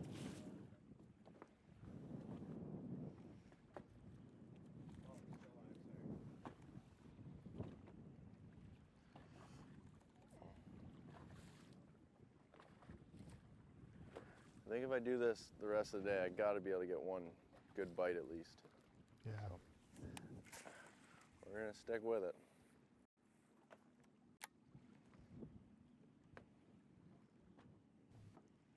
Sorry, I misspoke, Rob. I meant Glenn Brown down in South Apopka. Yeah, Brown down in yeah, well, I think he has the most consistent and steady bite. I mean, what he's doing, he is dialed in, and he's not going to just hand it over to everybody.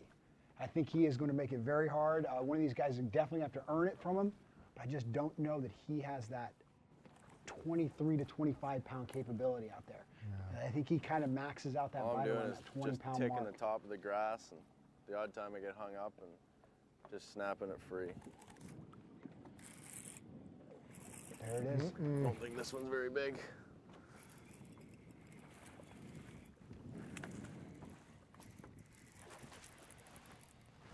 It's a good sign though, they're still here. Yeah, Good sign. just the fact that this is firing back up. That one. Have you heard him bring one in the boat and say, ooh, skinny one yet? No, it's always, ooh, fat one. But look at that thing. I'm telling you, if you thumped him in his stomach, it'd pop. That might be a helper too. Nope.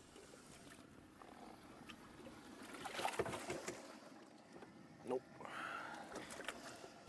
Not gonna help. Seemed like a pretty good fish.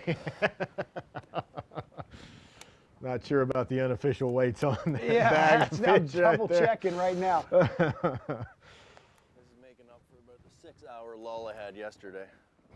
It is fun when you're catching them. I don't know how close he and Gussie are physically fishing right now. Both on the same program, but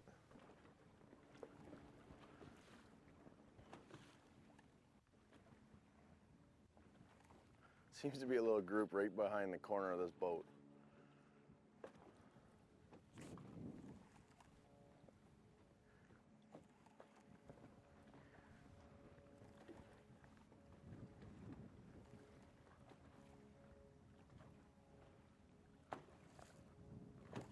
Another thing, Rob, Gussie talked about watching Chris catch a few at the end of the day yesterday. So they both come back into this little funnel and look for that same flurry. I mean, they talk about sharing the information and stuff. These guys are definitely helping each other max out both of their own potential.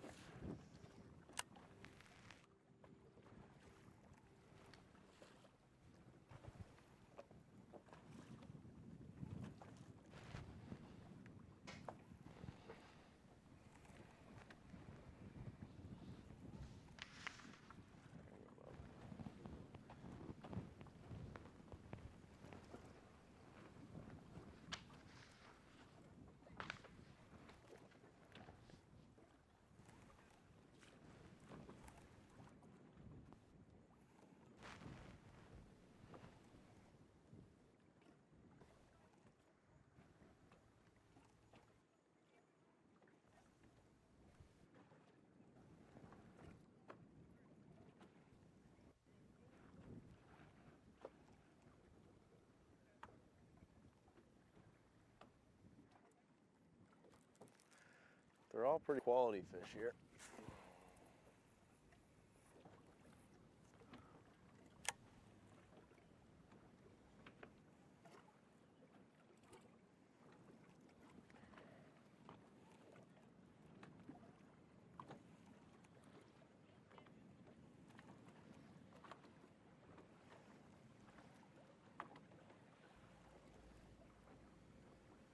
Thing I find amazing about this place that I've realized after fishing the last couple of days, like you see one bust, and even though there's one, there seems to always be a group of them.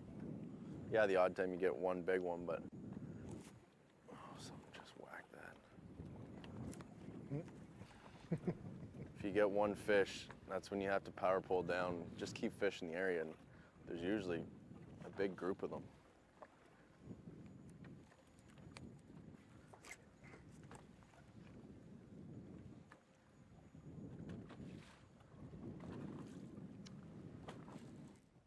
And now we keep talking about both these Canadians. Here's Gussie. This was just moments ago.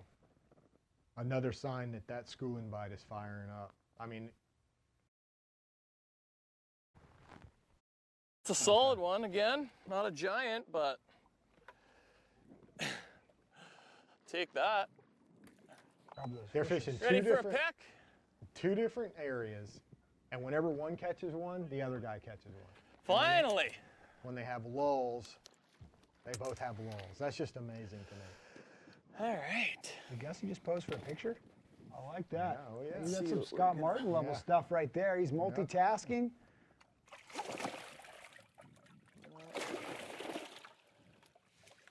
Yep, this bite is back on. Maybe not as strong as it was in the morning, but it's That back is a on. solid upgrade right there. I'd say so, Gussie. I'm Yes, soaked sir. again. But I'm having lots of fun. Stoked again. Whew. Better get this net ready. Before we leave Gussie, you got to look at his feet. He's barefoot right now.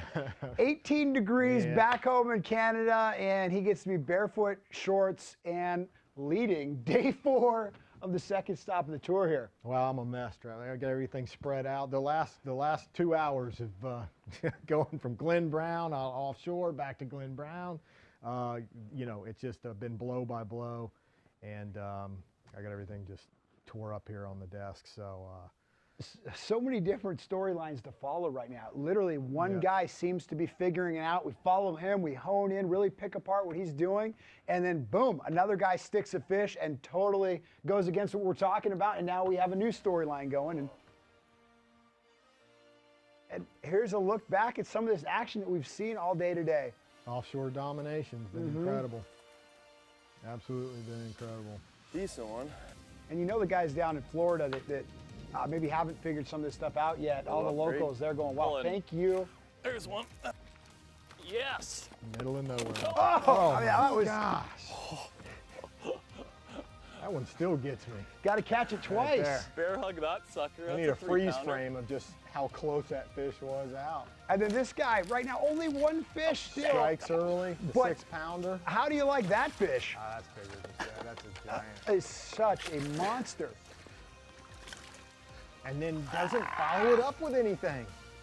As of now, still hasn't followed it up. This man is very lethal. Don't count him out till the grand end of the tournament. If he pulls up in the mouth where those guys are throwing, he could stick his limit and steal the title from everybody. Bam. Bam. Back to Glen Brown here, one of his better fish catches so far today. I mean, it's just been blow by blow. 4-pounders. And we're leaving Glen Brown with still also another small fish in his live well. He's got some 3s and 4s, but he's also got that one that's Little about squeaker. 1 3/4. So there is some upgrading available for him. Another person, Jared McMillan, currently in 10th place. And this just shows how it's anyone's game because he's all the way down in 10th right now, but he has a 1-pounder, 2 2-pounders, doesn't even have his 5th fish yet. But the one thing he does have in the live well right now is a 5.5-pounder.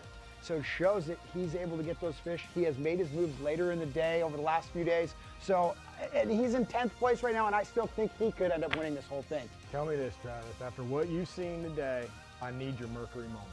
Oh, Mercury moment. You know what? I got to give it to Gussie. He's been slowly moving up. He's This been is why I improving his fished this catch spot. every single day. Come on, And baby. then in the morning, Yes.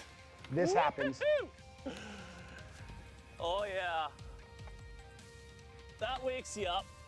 That's a chunk. Listen to this prophecy. This could be White chatterbait. a prophet. That's how you win the tournament. A batch of could those be. things. That's That is awesome. how you win it, Gussie. And you know what? That was the thing. He's Could been be. dialing it in. That happens first thing in the morning, and it says, Gussie, do you? You've earned this. Just lay it down right now and make this final day count. And he's done that. He just keeps upgrading. He's having a great time. He's posing for pictures. Right now, I would give him, I like him. That's gonna be my pick right now. Okay. It may just be because, you know, we have a relationship. I've gotten to hang out with. I really like him. All these anglers, great guys on here. But who would your pick be right now, Rob? I like Chris Johnson right now. I mean, like I said, I'm so torn. I would love Glen Brown to win this. Just I've known the guy a long time, and he's gone through so much in the last couple years with his colon cancer. He's battled back. He's back on the water.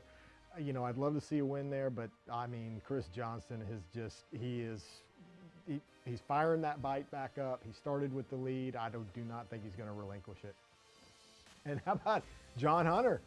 I mean, Chris Jones has some work to do at weigh-in today. That's all I can tell you. He's got, Chris, get ready. You've got work to do at weigh-in here. Well, every time John Hunter gets bumped down a few places, comes right back. He answers back. And so this has just been the storyline of the day. If you guys are anywhere in the Florida area, anywhere near the Harris Chain, you've got to go check out the weigh-in, Venetian Gardens. This is a weigh-in you do not want to miss. You're going to see giant fish be weighed in by the legend Chris Jones, who's going to make it a show no matter what. And it's going to go down to the wire. I cannot wait to see what happens. Rob, this has been an absolutely fantastic It's been a blast. event. It really has. For you guys, this is going to be the end of our live coverage, but like I said, we're going to be going live again with Chris Jones at 4 p.m. on FLWfishing.com. Be sure to check back in and see how this thing shakes out. You guys, that's all for Rob and I. Next time we're going to see you, Lake Lanier, in 2 weeks over Spotted in bass Georgia. fishing. Yes, sir. Guys, thanks for tuning in. We'll see you next time.